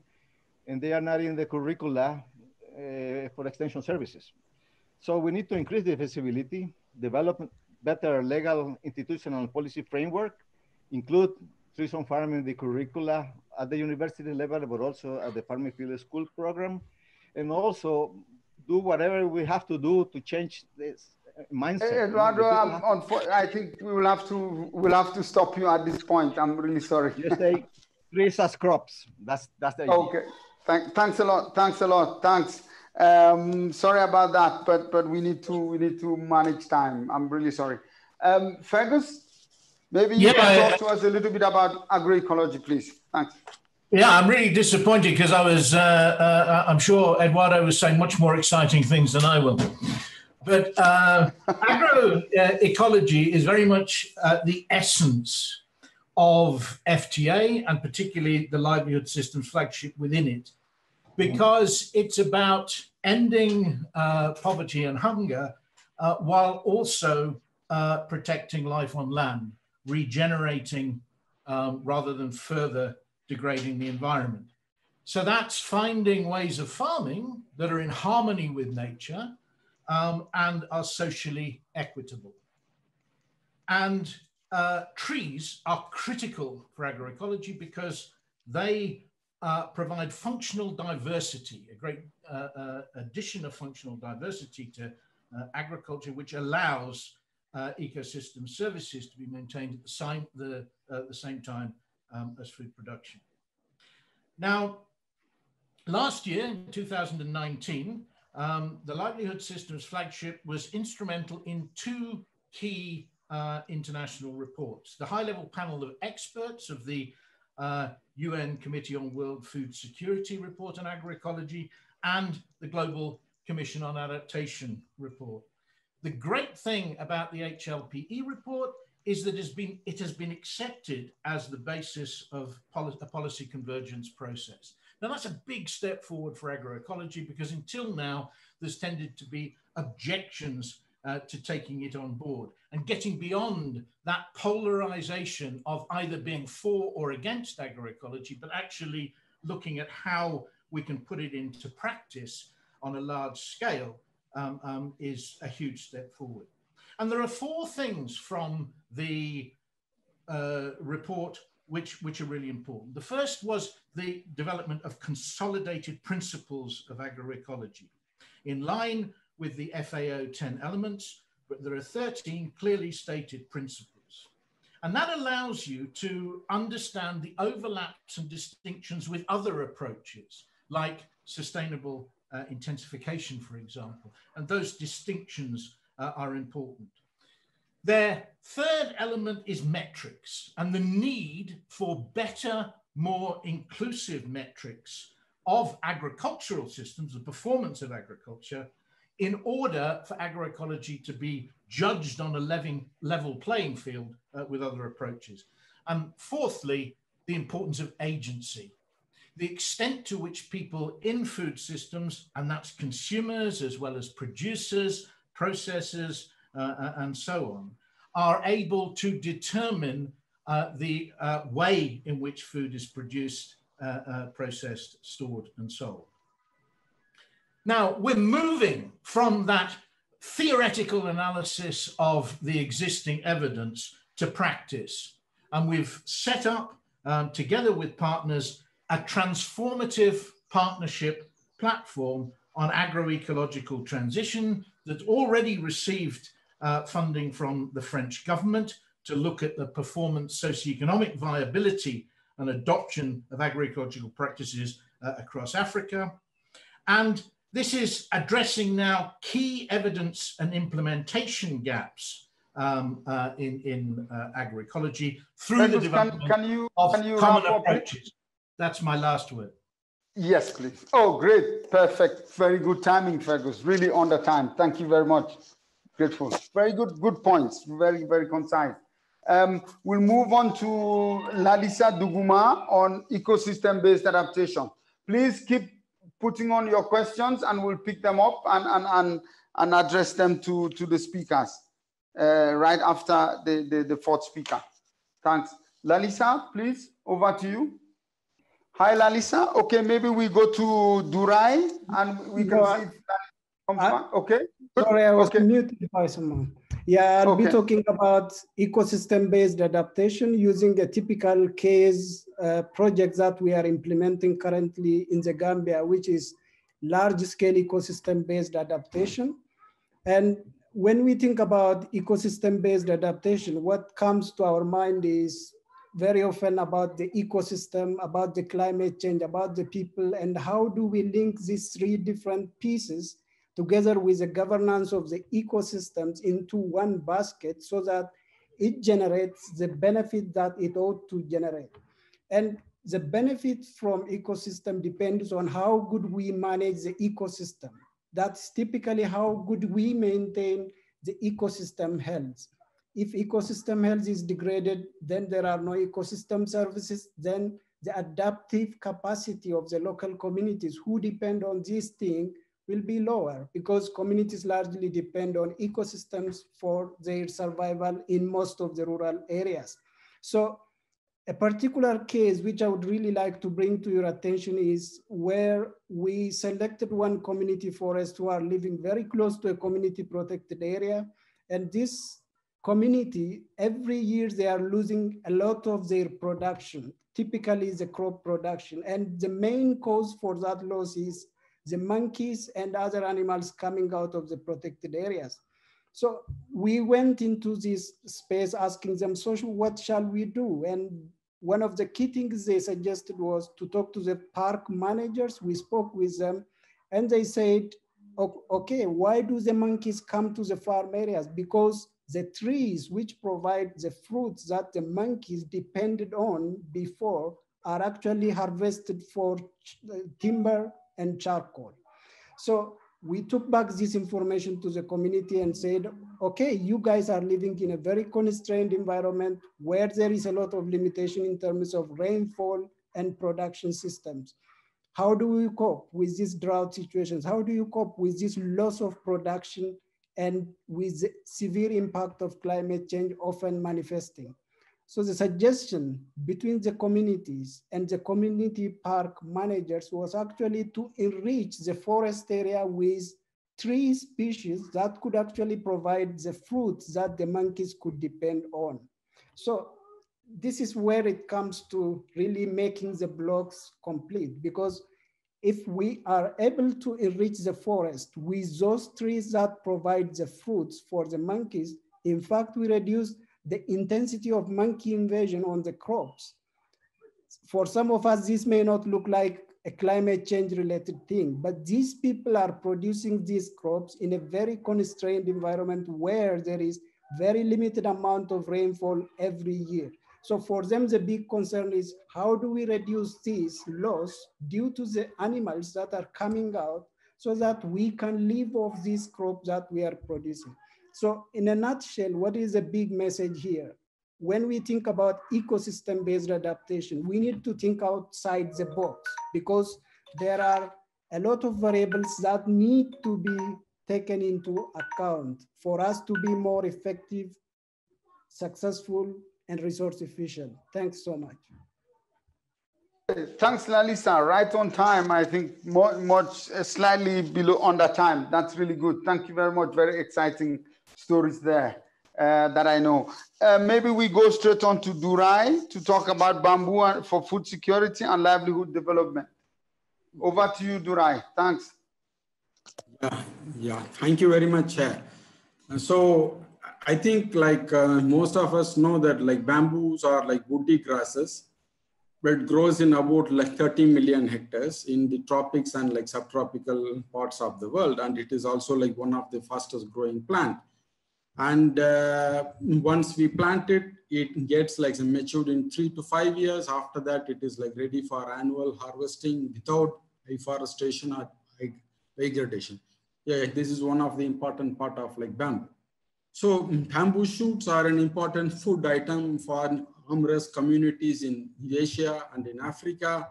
And it is like one of the important globally traded like commodity as well. About $300 million worth of like bamboo shoots are traded, and it can play an important role for like food and nutrition security.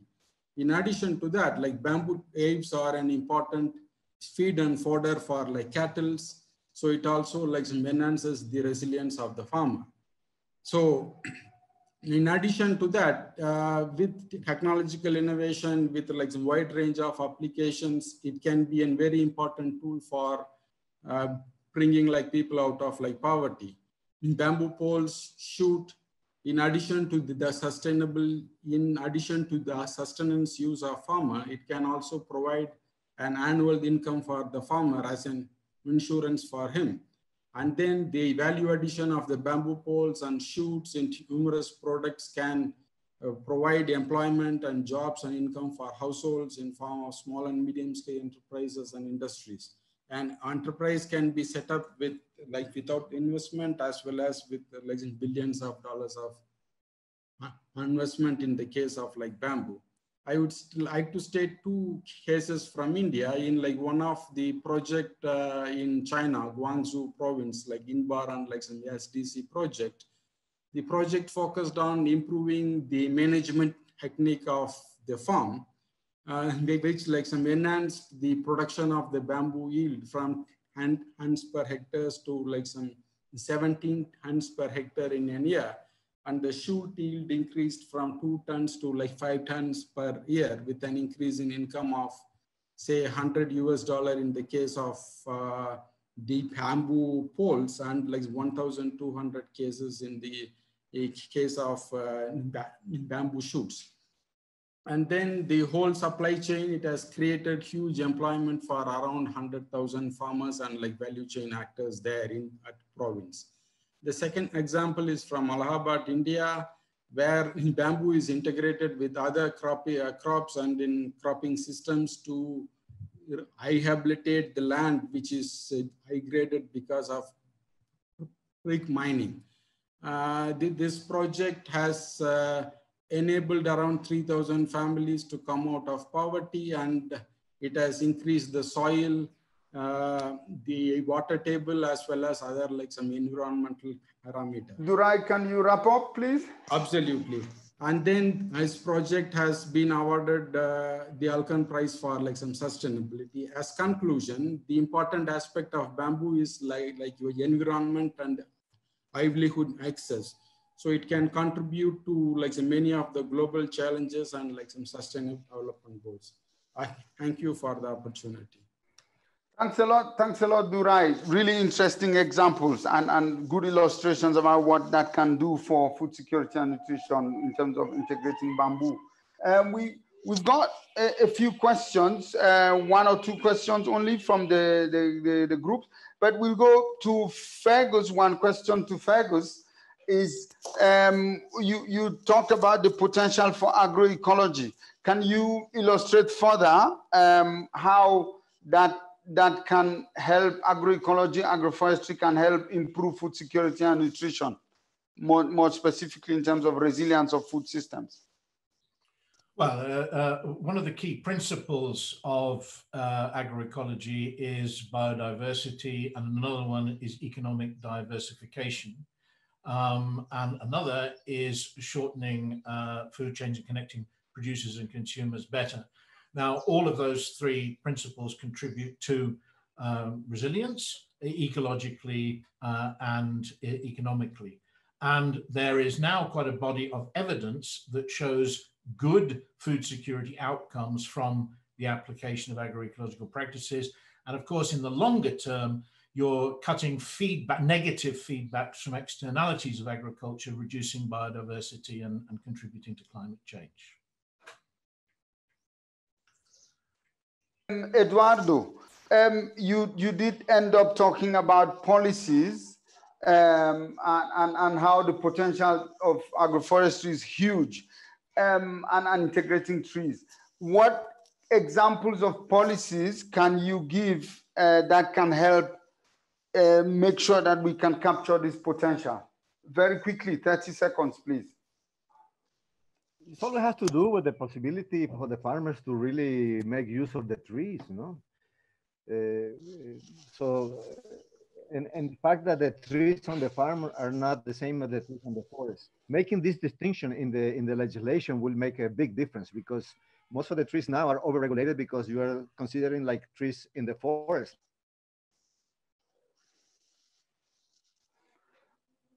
We lost Eduardo a bit. Maybe we give him a second to come back. They are in the forest, but they are regulated as.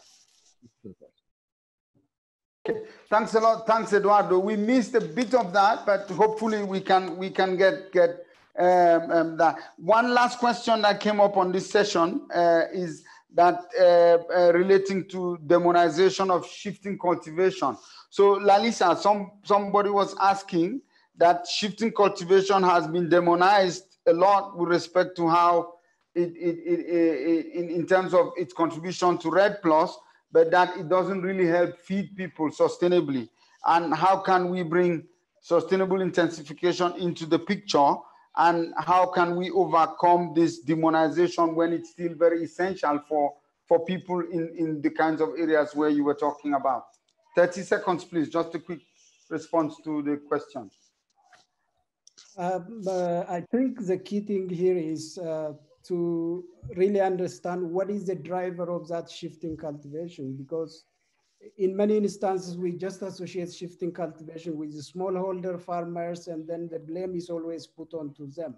But the question is, we need to also ask ourselves, what have we done to help these farmers to adopt sustainable production systems that could actually reduce the extent of the shifting cultivation. Of course, yes, it contributes to REDD+, but the main thing is how do we reduce the impact of those drivers leading to shifting cultivation by creating community awareness, by creating options for communities, livelihood strategies that could actually reduce the impact they have on the forest by doing the shifting cultivation.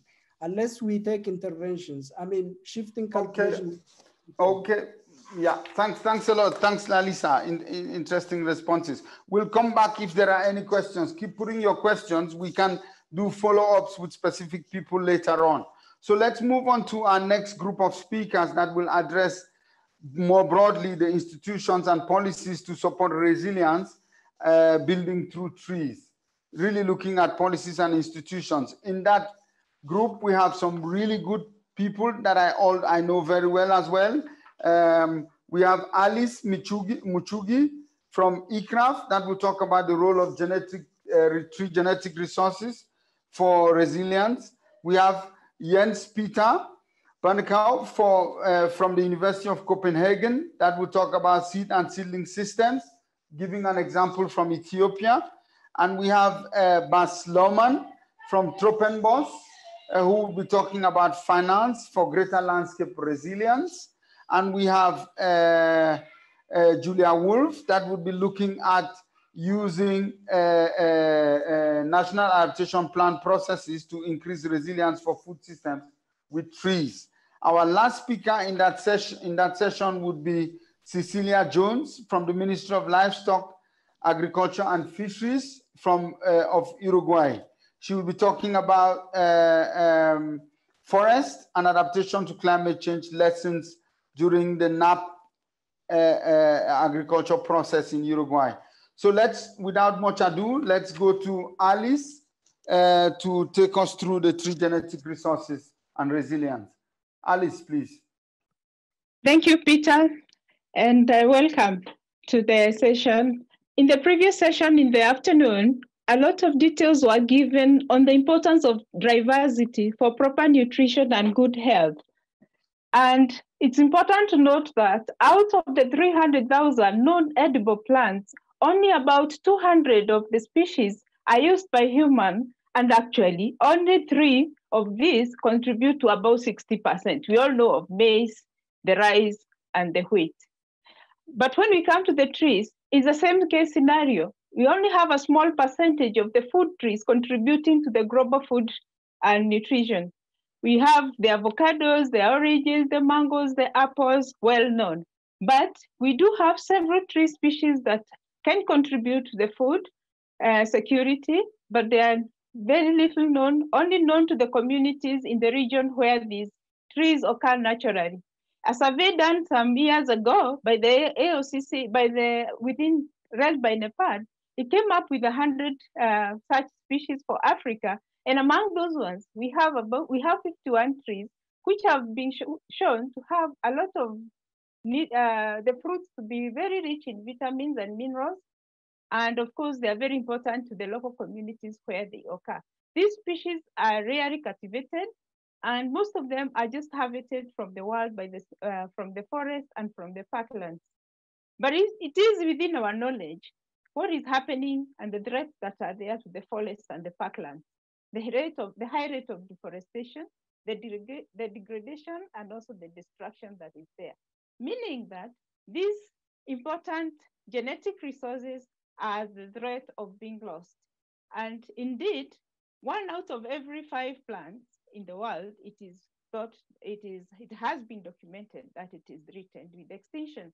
While it is estimated for 40,000 tree species globally, which are already known, because there are others that their importance are not known, are already threatened with extinction.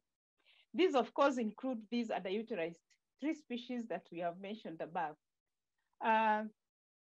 There is the importance to conserve the inter and the intra-species diversity, and also ensure that this diversity is brought on the farm for the communities to benefit from them before it is too late. Because we already know the current problems that are associated with in situ conservation, that is at the forest where they are. Then ex situ means it is the only best way to have these ones conserved. And the gene banks play a big role here. Now, at ICRAF, we have the gene bank conserving about 238 tropical tree species. Among these ones, 52 of them are food trees, and we also have 34 which are forages, important for livestock. And the gene bank annually, it distributes over thousands and thousands of seeds and seedlings. And this also translates to being taken to the farmlands where they are planted. And again, on the farms, apart from providing the original or the reason why they were acquired, maybe for food, for timber, for medicinal, because the tree is long-lived, it means to be there for a long time. And this is also one way of conservation, which we call is a conservation on the farm. Apart from conserving this, the gene banks will also look into will also evaluate and characterize this collection and provide this information so that the users will know what kind of material is there and what they use it for in terms of the quality, taste, color, as well as ecological suitability. Is it for highlands? Is it for drylands? All this information will be provided by the gene bank. But in terms of these threats, which we are currently facing, what is the role of the genetic resources? If we look back, whether it is tree crops or even the annual crops, modern farming promotes the cultivation of improved and exotic trees. But what happens when we are improving the trees or even the annual crops? We limit the diversity. We dilute the intraspecies diversity. And this makes the species more vulnerable to the impacts of climate change, the diseases, and the pests. It cannot fight back. It's the inbreeding we hear in animals. So it means that with increased inbreeding, it means this with the changing the climate change impact, the diseases coming in, it means the plants will be limited in the way they cope with these changes. And therefore, and of course, there are many diseases that the researchers have been looking into in terms of the trees and also for the... Can you wrap up? Can you wrap up, please? Sorry, Alice. Thanks. Sure. So in the event that such outbreaks can occur, it means that it is important that these materials are conserved in the gene bank and are made available to the breeders or to the tree improvers so that they can contribute and be able to come up with species, with varieties that can cope with such calamities. Thank you. Thanks a lot, Alice. Thanks. Interesting. Let's go to Jens Peter on seed and seedling systems. Yeah. Okay. Yeah, thank you. Hello, everyone. So I'm Jens Peter. I'm from the University of Copenhagen, but say I'm also a fellow at World Agroforestry. So my topic is forest landscape tree planting, and the question I'm asking is, can we get more out of the investments? So first, agroforestry is a major part of forest landscape tree planting, and that's smallholders growing trees on the agricultural land, which, as Fergus says, is very much an agroecological approach. Trees produce large number of income-generating crops, as we know, cocoa, coffee, rubber, timber, and also nutritious crops, mango, avocado, macadamia, and many indigenous species. But so support to tree planting has become $1 million industry, non-profit, and the act of tree planting is actually the smaller investment. The larger investment is by smallholders who tend the trees that will occupy their land for many years.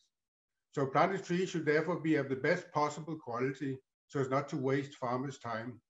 And what is quality? Most important aspect of quality is to describe seed sources with respect to where the trees can grow well under current and future climates and with respect to the quality of the tree products it can produce. So you can think of a commercial garden center in, for example, Europe or Japan. As a customer, you can get advice on and obtain exactly the tree that you want to grow in your garden, and you can be reasonably sure that the tree will perform and produce exactly as you have been advised. So how well is smallholder agroforestry served by the organization supporting tree planting? Is quality an important concern? Unfortunately, for most organizations, the target is only number of trees planted and quality is unknown. So you can check with your charity, how does it make sure that the seed sources used are suitable and will produce quality trees?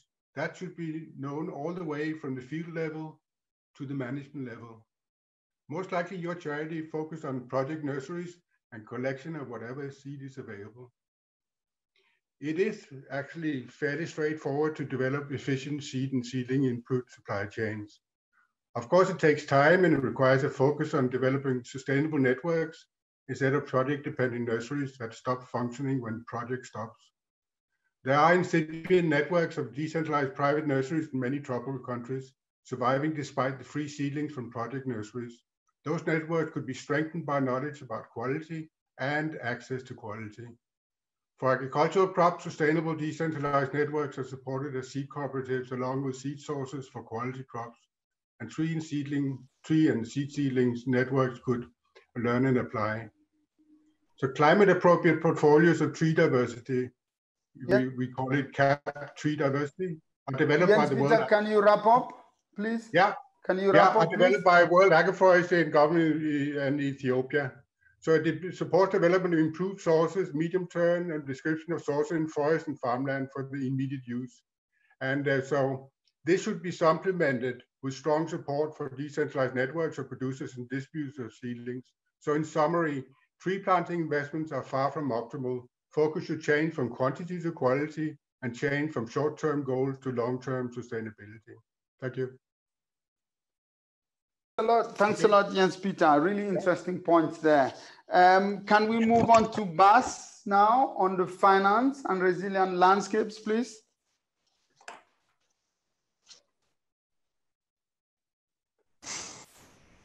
Hi, good afternoon, everybody.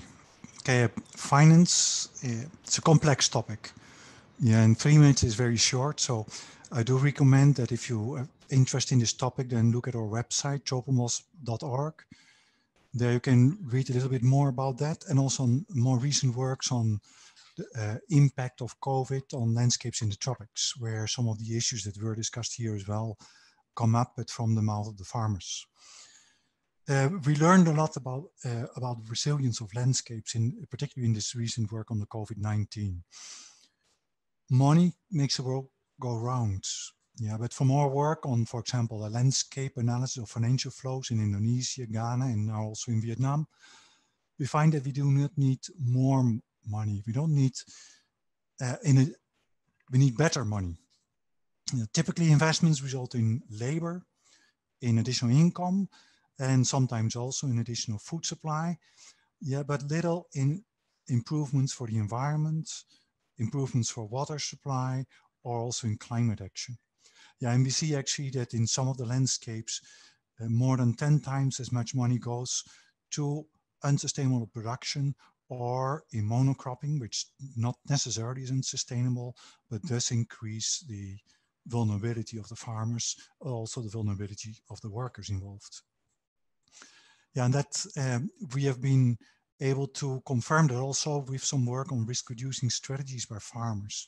Yeah, that much of the money that does go into the landscapes has a certain risk of investment, typical risks of investment, like people not paying back, yeah, or changes in exchange rate, yeah, and those risks are usually more or less covered. Yeah, investors do run some risk, but a lot of that is run, for example, by governments which give guarantees, or by insurance companies that cover the initial investments. On the other hand, when they do invest, for example, in things like oil palm, yeah, the activity of doing the oil palm, that activity is also a risk, a production risk. Yeah, it could be because of climate change, could be because of plagues. Yeah, it could be just off extreme weather conditions. Yeah, and those risks are very often not covered. Yeah, they're run by the farmers. This also we see in our preliminary work on the COVID-19, yeah, where, for example, workers of oil palm plantations in Indonesia no longer can work because of the restrictions on mobility. And so they don't have an income, but they also no longer farm, so they don't have food either. On the other hand, you have farmers which run farms, mixed farms, where they do have some oil palm or some rubber and additional food crops. Yeah, they don't Bas, need... can you please wrap up, please? Sorry. All that. So those examples you can see on your on our website, and that we want to know is how we can improve that. Yeah, so we need finance in diversity and risk. It needs to be coordinated. It needs to be inclusive of all stakeholders. Yeah, and that needs good governance. So better finance, yeah, needs to be oriented towards that rather than trying to get more money. That's what I want to say. Thanks, very interesting. Not more money, but better money.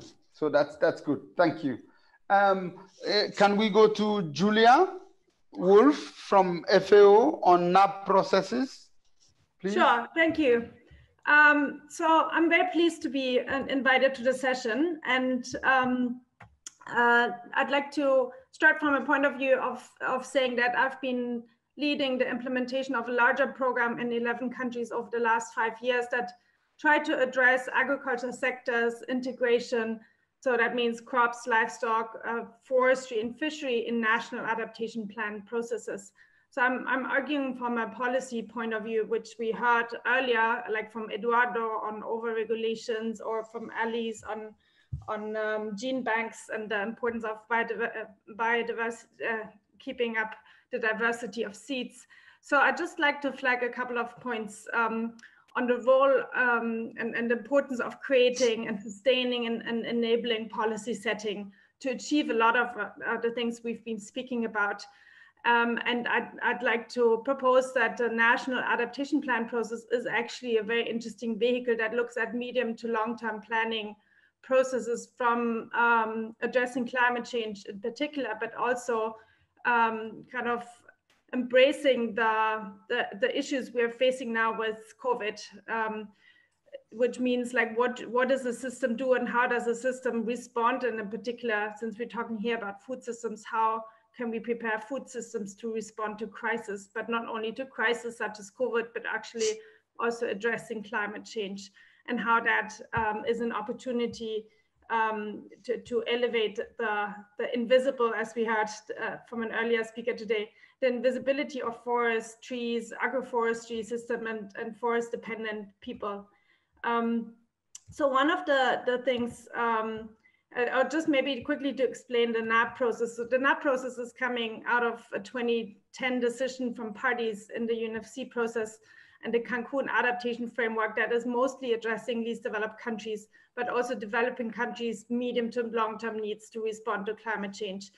And one of the first steps of this process is actually vulnerability analysis. And that's one of my key points I'd like to make here, because if you look at the vulnerability assessment, or if the vulnerability assessments would have been done more properly in developing countries, like really doing an assessment of what are the key gaps to build adaptive capacity, to build resilience, not only in planning processes, but building responsive solutions, then we would have been also better prepared on COVID in some way.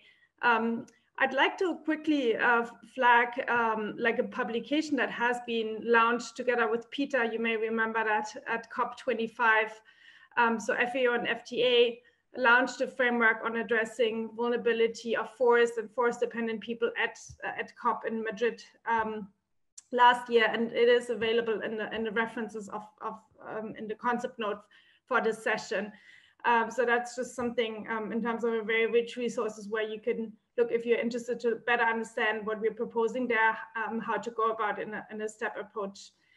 Why is it such an opportunity is because when you do vulnerability assessment, of course, you look at the risks like, and not only the nature system risk, but actually also the socioeconomic risks and what would be a potential impact of climate change.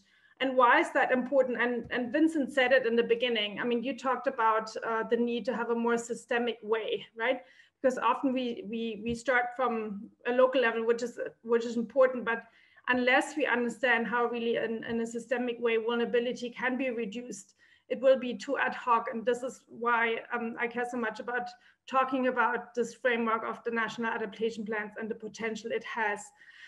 It's also important not to look at— Julia, can you wrap up? Yes, please. Yeah. So it's also important not to look at in terms of an immediate response, but actually a longer term response.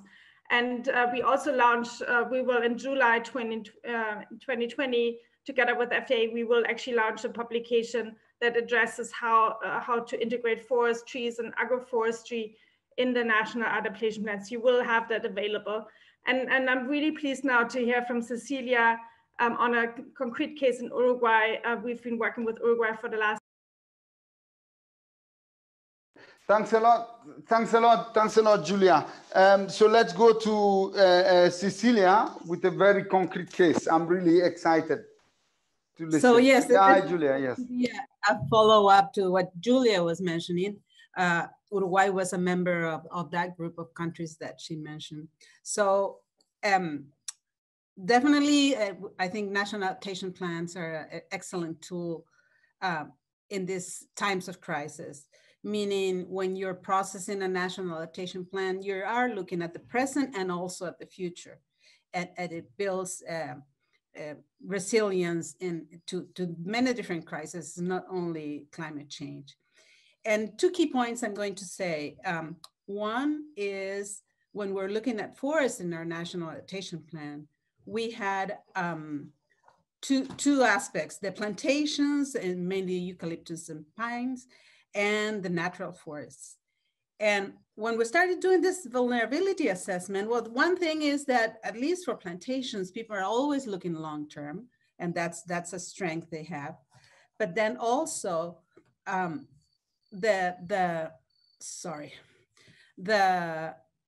national forests, you also need to look long-term. And talking about the vulnerability assessment, one of the things we did was finding what are the synergies that there are between trees and other production systems. Uruguay has a big area of the country that is dedicated to livestock production. And we found what are the synergies between those trees and livestock production. Mainly providing shade and shelter for cattle, shade for the summer, shelter for the winters and the storms. And that help us look at the landscape level of how trees interact with other production systems. And how did we do this vulnerability assessment? We called stakeholders in each of the production system to do this vulnerability assessment. And the second key point that I wanted to highlight is the importance or in the involvement of the stakeholders in this vulnerability assessment. One thing we learned is that talking with the stakeholders, we're able to find things that we're not able to find in a desk study. Uruguay had done some vulnerability assessment a few years before doing this national adaptation plan process. And we were pleasantly surprised to find key points, very important points that were very crucial to the success of the production system that were not found on desk studies. So these are the 2 points, talking about involvement of stakeholders and looking at the synergies and the interactions that exist between different production systems. In this case, plantations, natural forest, and livestock production. Thank you for the opportunity to share my experience. Thanks a lot, Cecilia. Very good, interesting. There's one question that came up for you just now, really just asking where and how are NAPs making a difference? So, so far the difference is that the NAP process has been being able to have a complete picture of the present challenges and how they relate to the future challenges associated with climate change. We launched the National Adaptation Plan in September of 2019, and we are in the first steps of implementation. And the one thing we're working at this point is in something that was mentioned before, and that's metrics. Trying to get a baseline for the monitoring and reporting of our National Adaptation Plan, so that we can have coherent strategies for the implementation. This is the point where we are now. Okay, great. Thanks a lot. Thanks. There are quite 1 or 2 questions, but I think in the interest of time, we'll move on to just get a view from the listeners and the participants on what they are getting from all of what you've talked about. It's been very rich. So I'll invite the Slido session to come up so that we begin a concluding phase in terms of what people have gathered. The next slide or question slide is up. What are the most promising actions to increase the contribution of forests, trees, and agroforestry to resilience of food systems? Based on all of what you've heard, can you get onto your Slido links and start typing in, please? We need to start seeing things. Yeah, things are coming up. Okay, stakeholder participation. Genetic studies. We've got silvopastures, integrating needs of communities with tree choice, agricultural policies conducive to the development of agroecology, collaboration, policy frameworks, increasing biodiversity, making stakeholder partnership, syntropic agriculture, interesting one. Create a level playing field for sustainable agriculture, resilience, coming up.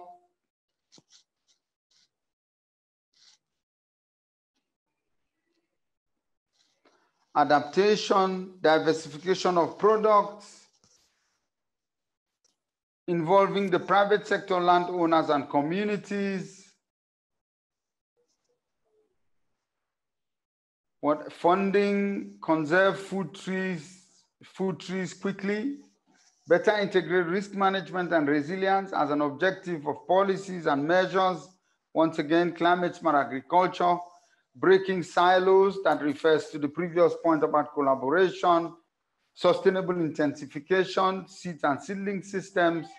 Bamboo has a great potential, landscape finance, empowering local communities. I think communities are coming up quite a lot. Nurseries, finance, funding came up before, information sharing, again involving local communities. Oh, interesting one, indigenous knowledge coming up. Collaboration and policy coherence, very interesting. Invest in improvement of food trees to diversify foods. Okay, cross-cutting stakeholder and multi-level linkage, nurseries, landscape approach, quite a multitude of things. I think we've got quite some interesting things and echoing a lot of the things that people have been talking about. And I think it's important to keep putting this up as we go, but we'll stop at some point because a lot of the things are coming back again, but very interesting things in terms of communities, landscape approaches, financing, breaking silos, you know, collaboration and things like that. So we'll stop there, but keep putting your feedback. There is a site that we've created, a chat box that with the link that we'll show you later on, where you can put up some things that we will follow up on. So let's get now to our closing panel that will reflect on all of what has been said by all our great people. Really, really good talks. I like all of them, actually.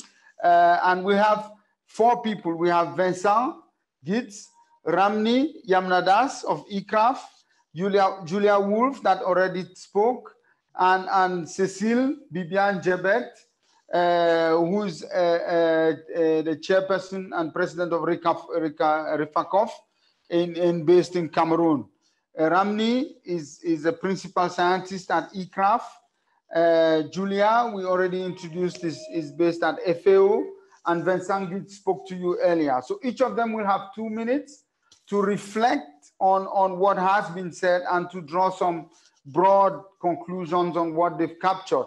We'll start with Cecile, who will talk to us about what she's picked up on and what reflection she has on the impact of COVID-19 on various sectors. Cecile, can you take it on? Thank you.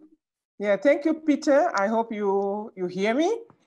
Yeah, I think we have a very great discussions, a lot of issues, a lot of ideas, and it came very clearly that trees are very important. Trees are very important, forests are very important for food, for health, for communities' livelihood. So this is a fact, but to be able to to maintain that richness, to improve the contribution of trees, we need enabling conditions. The policies should be adopted. The national adaptation plan should be inclusive, because I have also some experiences while designing them in some countries, they were extremely excluding people. So they need to be inclusive. And we need, as they were saying, we need some alternative for tree planting. And above everything, because as we are seeing now that COVID-19 can worsen the situation, talking about on communities and more especially for the rural women, COVID can really influence and worsen their situation. So we need to make sure that we have security for tenure. That did not come clearly on from the speakers, but we cannot plant trees when the tenure system is not secure. And we cannot plant trees only to plant trees. So we need also to develop what I can consider like synergy between the two decades that are coming, the decade for family farming and the decade for ecosystem restoration. I think we put them together and make sure the best of aircraft and the research and the scientists is to provide the resources, the seed, the genetics material for communities and all other partners, stakeholders to better manage our landscape and to make sure we sustain food system in our villages and in our cities. Thank you. So much, Cecile. It couldn't be better said. Really, really interesting points. Tenure coming up, synergies, alternatives, really great points. Thank you very much. Let's go to Ramni. Ramni, can you tell us a little bit about how technical solutions, important technical solutions, your reflections on how we can help us overcome the crisis and better prepare for anything that is coming in the future? Well, we haven't, thank you, Peter. We haven't overcome the crisis, but besides washing our hands, I think to be better prepared is what we should be talking about.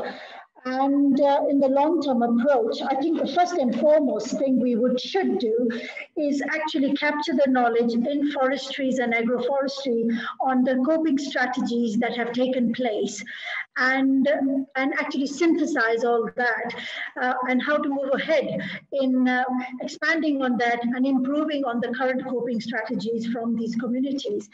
But having said that, I think within forestries, agroforestry landscapes, we really do need to start looking at the zoonotics and the epidemiology of diseases and crises like this for future as well, so that we really understand and have our vulnerability assessments and those interventions that we propose for future in place for future such challenges. But more specifically, I would say, looking at some of the presentations, eco-based adaptation or the use of agroecological approaches, we really do need to invest in these to find cost and time effective solutions. We know that these concepts are local context specific, so cannot generalize them. One solution does not fit all. So we really do need our donors to invest there more, and we need to convince them about that. We know that genetic quality, as expressed in adaptation or input supply systems, are important, whether in agroforestry or forestry systems for livelihood benefits. And yet they're ignored. We need to understand, why are they ignored? Why don't people get it? But that the seed is what you put garbage in, garbage out. How do we convince them? Then in the context of forestries and agroforestry, how best to marry trees with crops? We don't have enough of that knowledge. And yes, agroecology will bring that up. A diversification of food systems is the other thing. How best to address diversification of food systems, considering that what Alice said, many of our foods are in the forests are still wild. Just in Africa, there are 80 food trees that we know of, which are wild. How do we bring them, mainstream them? There's a lot of research that still needs to be done to address that. But excellent presentations from everyone, and hopefully we will have responses to real responses to COVID next time, and hope next time doesn't happen for COVID. Thank you. Thanks a lot. Thanks, Ramni. Very, very, very useful points. Thank you. Julia, how are we? Can we get some reflections from your side on what is the role of public policies and international organizations from what you've heard, please? Sure. So yeah, I really enjoyed the session. I have to say, lots of great examples. So that's always very rich. And I can confirm also from the FAO side and looking at possible impacts of COVID-19 on food systems, we are really along on similar lines. So I hear three main points that crises, they have impacts wherever in the food systems, and they're often in a very unexpected way. And I guess we all learned that during the lockdown. And one of the points I'm gathering is that in case we are able to do vulnerability assessments ex ante and include this in the planning process, we will be able to predict impacts and therewith reduce impacts. But what is key, that was also said, is the inclusiveness of the process, so to work with stakeholders. And then another point is really important is the coordination of actors and policies for like a response mechanism. And that's also something that became very clear in COVID. There is a time factor in it, no? Right.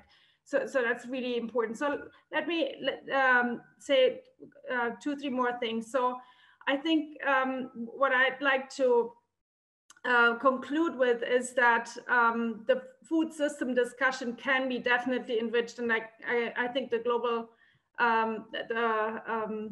the conference here will actually strengthen the argument and the consideration for looking more at trees and agroforestry systems on how they can be really part of the solution when it comes to climate change, and also when it comes to looking at more resilient systems that provide livelihoods and communities that were mentioned just in the assessment, and with more opportunities and more sustained livelihoods in the long run. And this needs to be complemented by institutions and by policy frameworks. I really like the point of the over-regulation, really to understand where are the trees, are they in the forest, are they outside the forest, and how to actually look at a conducive environment to have a like nature-based response that helps building resilient societies over time. Thank you.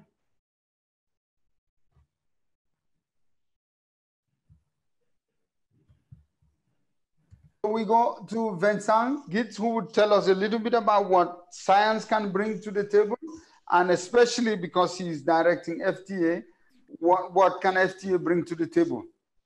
Yes, thanks, Peter, and thanks everybody for the incredible insights. I think what is very interesting in the current discussion, despite the fact that we are living a terrible crisis, is that in the rebuilding better, there are things that, in fact, we were studying for quite a long time that are reappearing at the center. And we've seen that resilience is now coming up very strongly as the desired quality of our food system, of agriculture. A few years ago, it was still the productivity debate, for instance. We've seen today, I think, examples by which, like from Eduardo, by which trees can reduce risks of farmers, the potential of agroecology that Fergus mentioned, and also processes that exist at international level, such as the discussion on the future of food systems. We have very high hopes in the UN Food Systems Summit, and also at national level, the preparation of the NAPs. So these are all, together with local actions, huge opportunities by which the current momentum, I would say, or sensitivity toward building resilience can be put in the agenda, and therefore the role of forestries and agroforestry, which we can explain and give solution on how that can contribute to resilience. And there was also a very good idea that was mentioned. When we look at reconciling, for example, fighting environmental degradation and fighting poverty, it's really looking at the two in an integrated way. So the decade of family farming and the decade on restoration, it is people-centered. Now, just let me tell you what I take from what we should do. And Vincent, you need to wrap up quickly. Yes, 30 seconds. Yeah. 30 seconds. What we are going to do in terms of research, we're going to look at the impacts of the current crisis, the COVID crisis, on the sectors where we work. What does it mean for different countries, different landscapes, different value chains? Second, there's already a lot of things we know about these kinds of impact, on livelihoods, on poverty, on migration. We're going to mobilize this and see how that can be applied, immediately in the response to the present crisis. But also, more importantly, I think, in looking at the research in the future, what this crisis has shown has really stretched our food systems to the max. Just let me 10 seconds, and we are going to use what happens now to increase our knowledge on how these systems are working, understanding the risks and the vulnerability, revisiting those, and building an agenda around resilience for in landscapes, in value chains, and for people that depend on those. So if you want to send your contribution, there is a chat box. A link will be appear in the chat box, I think, and we will try to involve everybody in that process of gathering evidence and looking at the research agenda. Thanks, Peter, and sorry for having. Yeah, thanks a lot. Thanks, Vincent. So all our participants, thank you very much. Hundreds of them online from all over the world. We thank you really very much for getting involved in this. A big thank you to our speakers. We are out of time, unfortunately, but it was very exciting. Lots of interesting examples from Ethiopia, Latin America, Uruguay, Uganda, India, and everywhere, all around the world.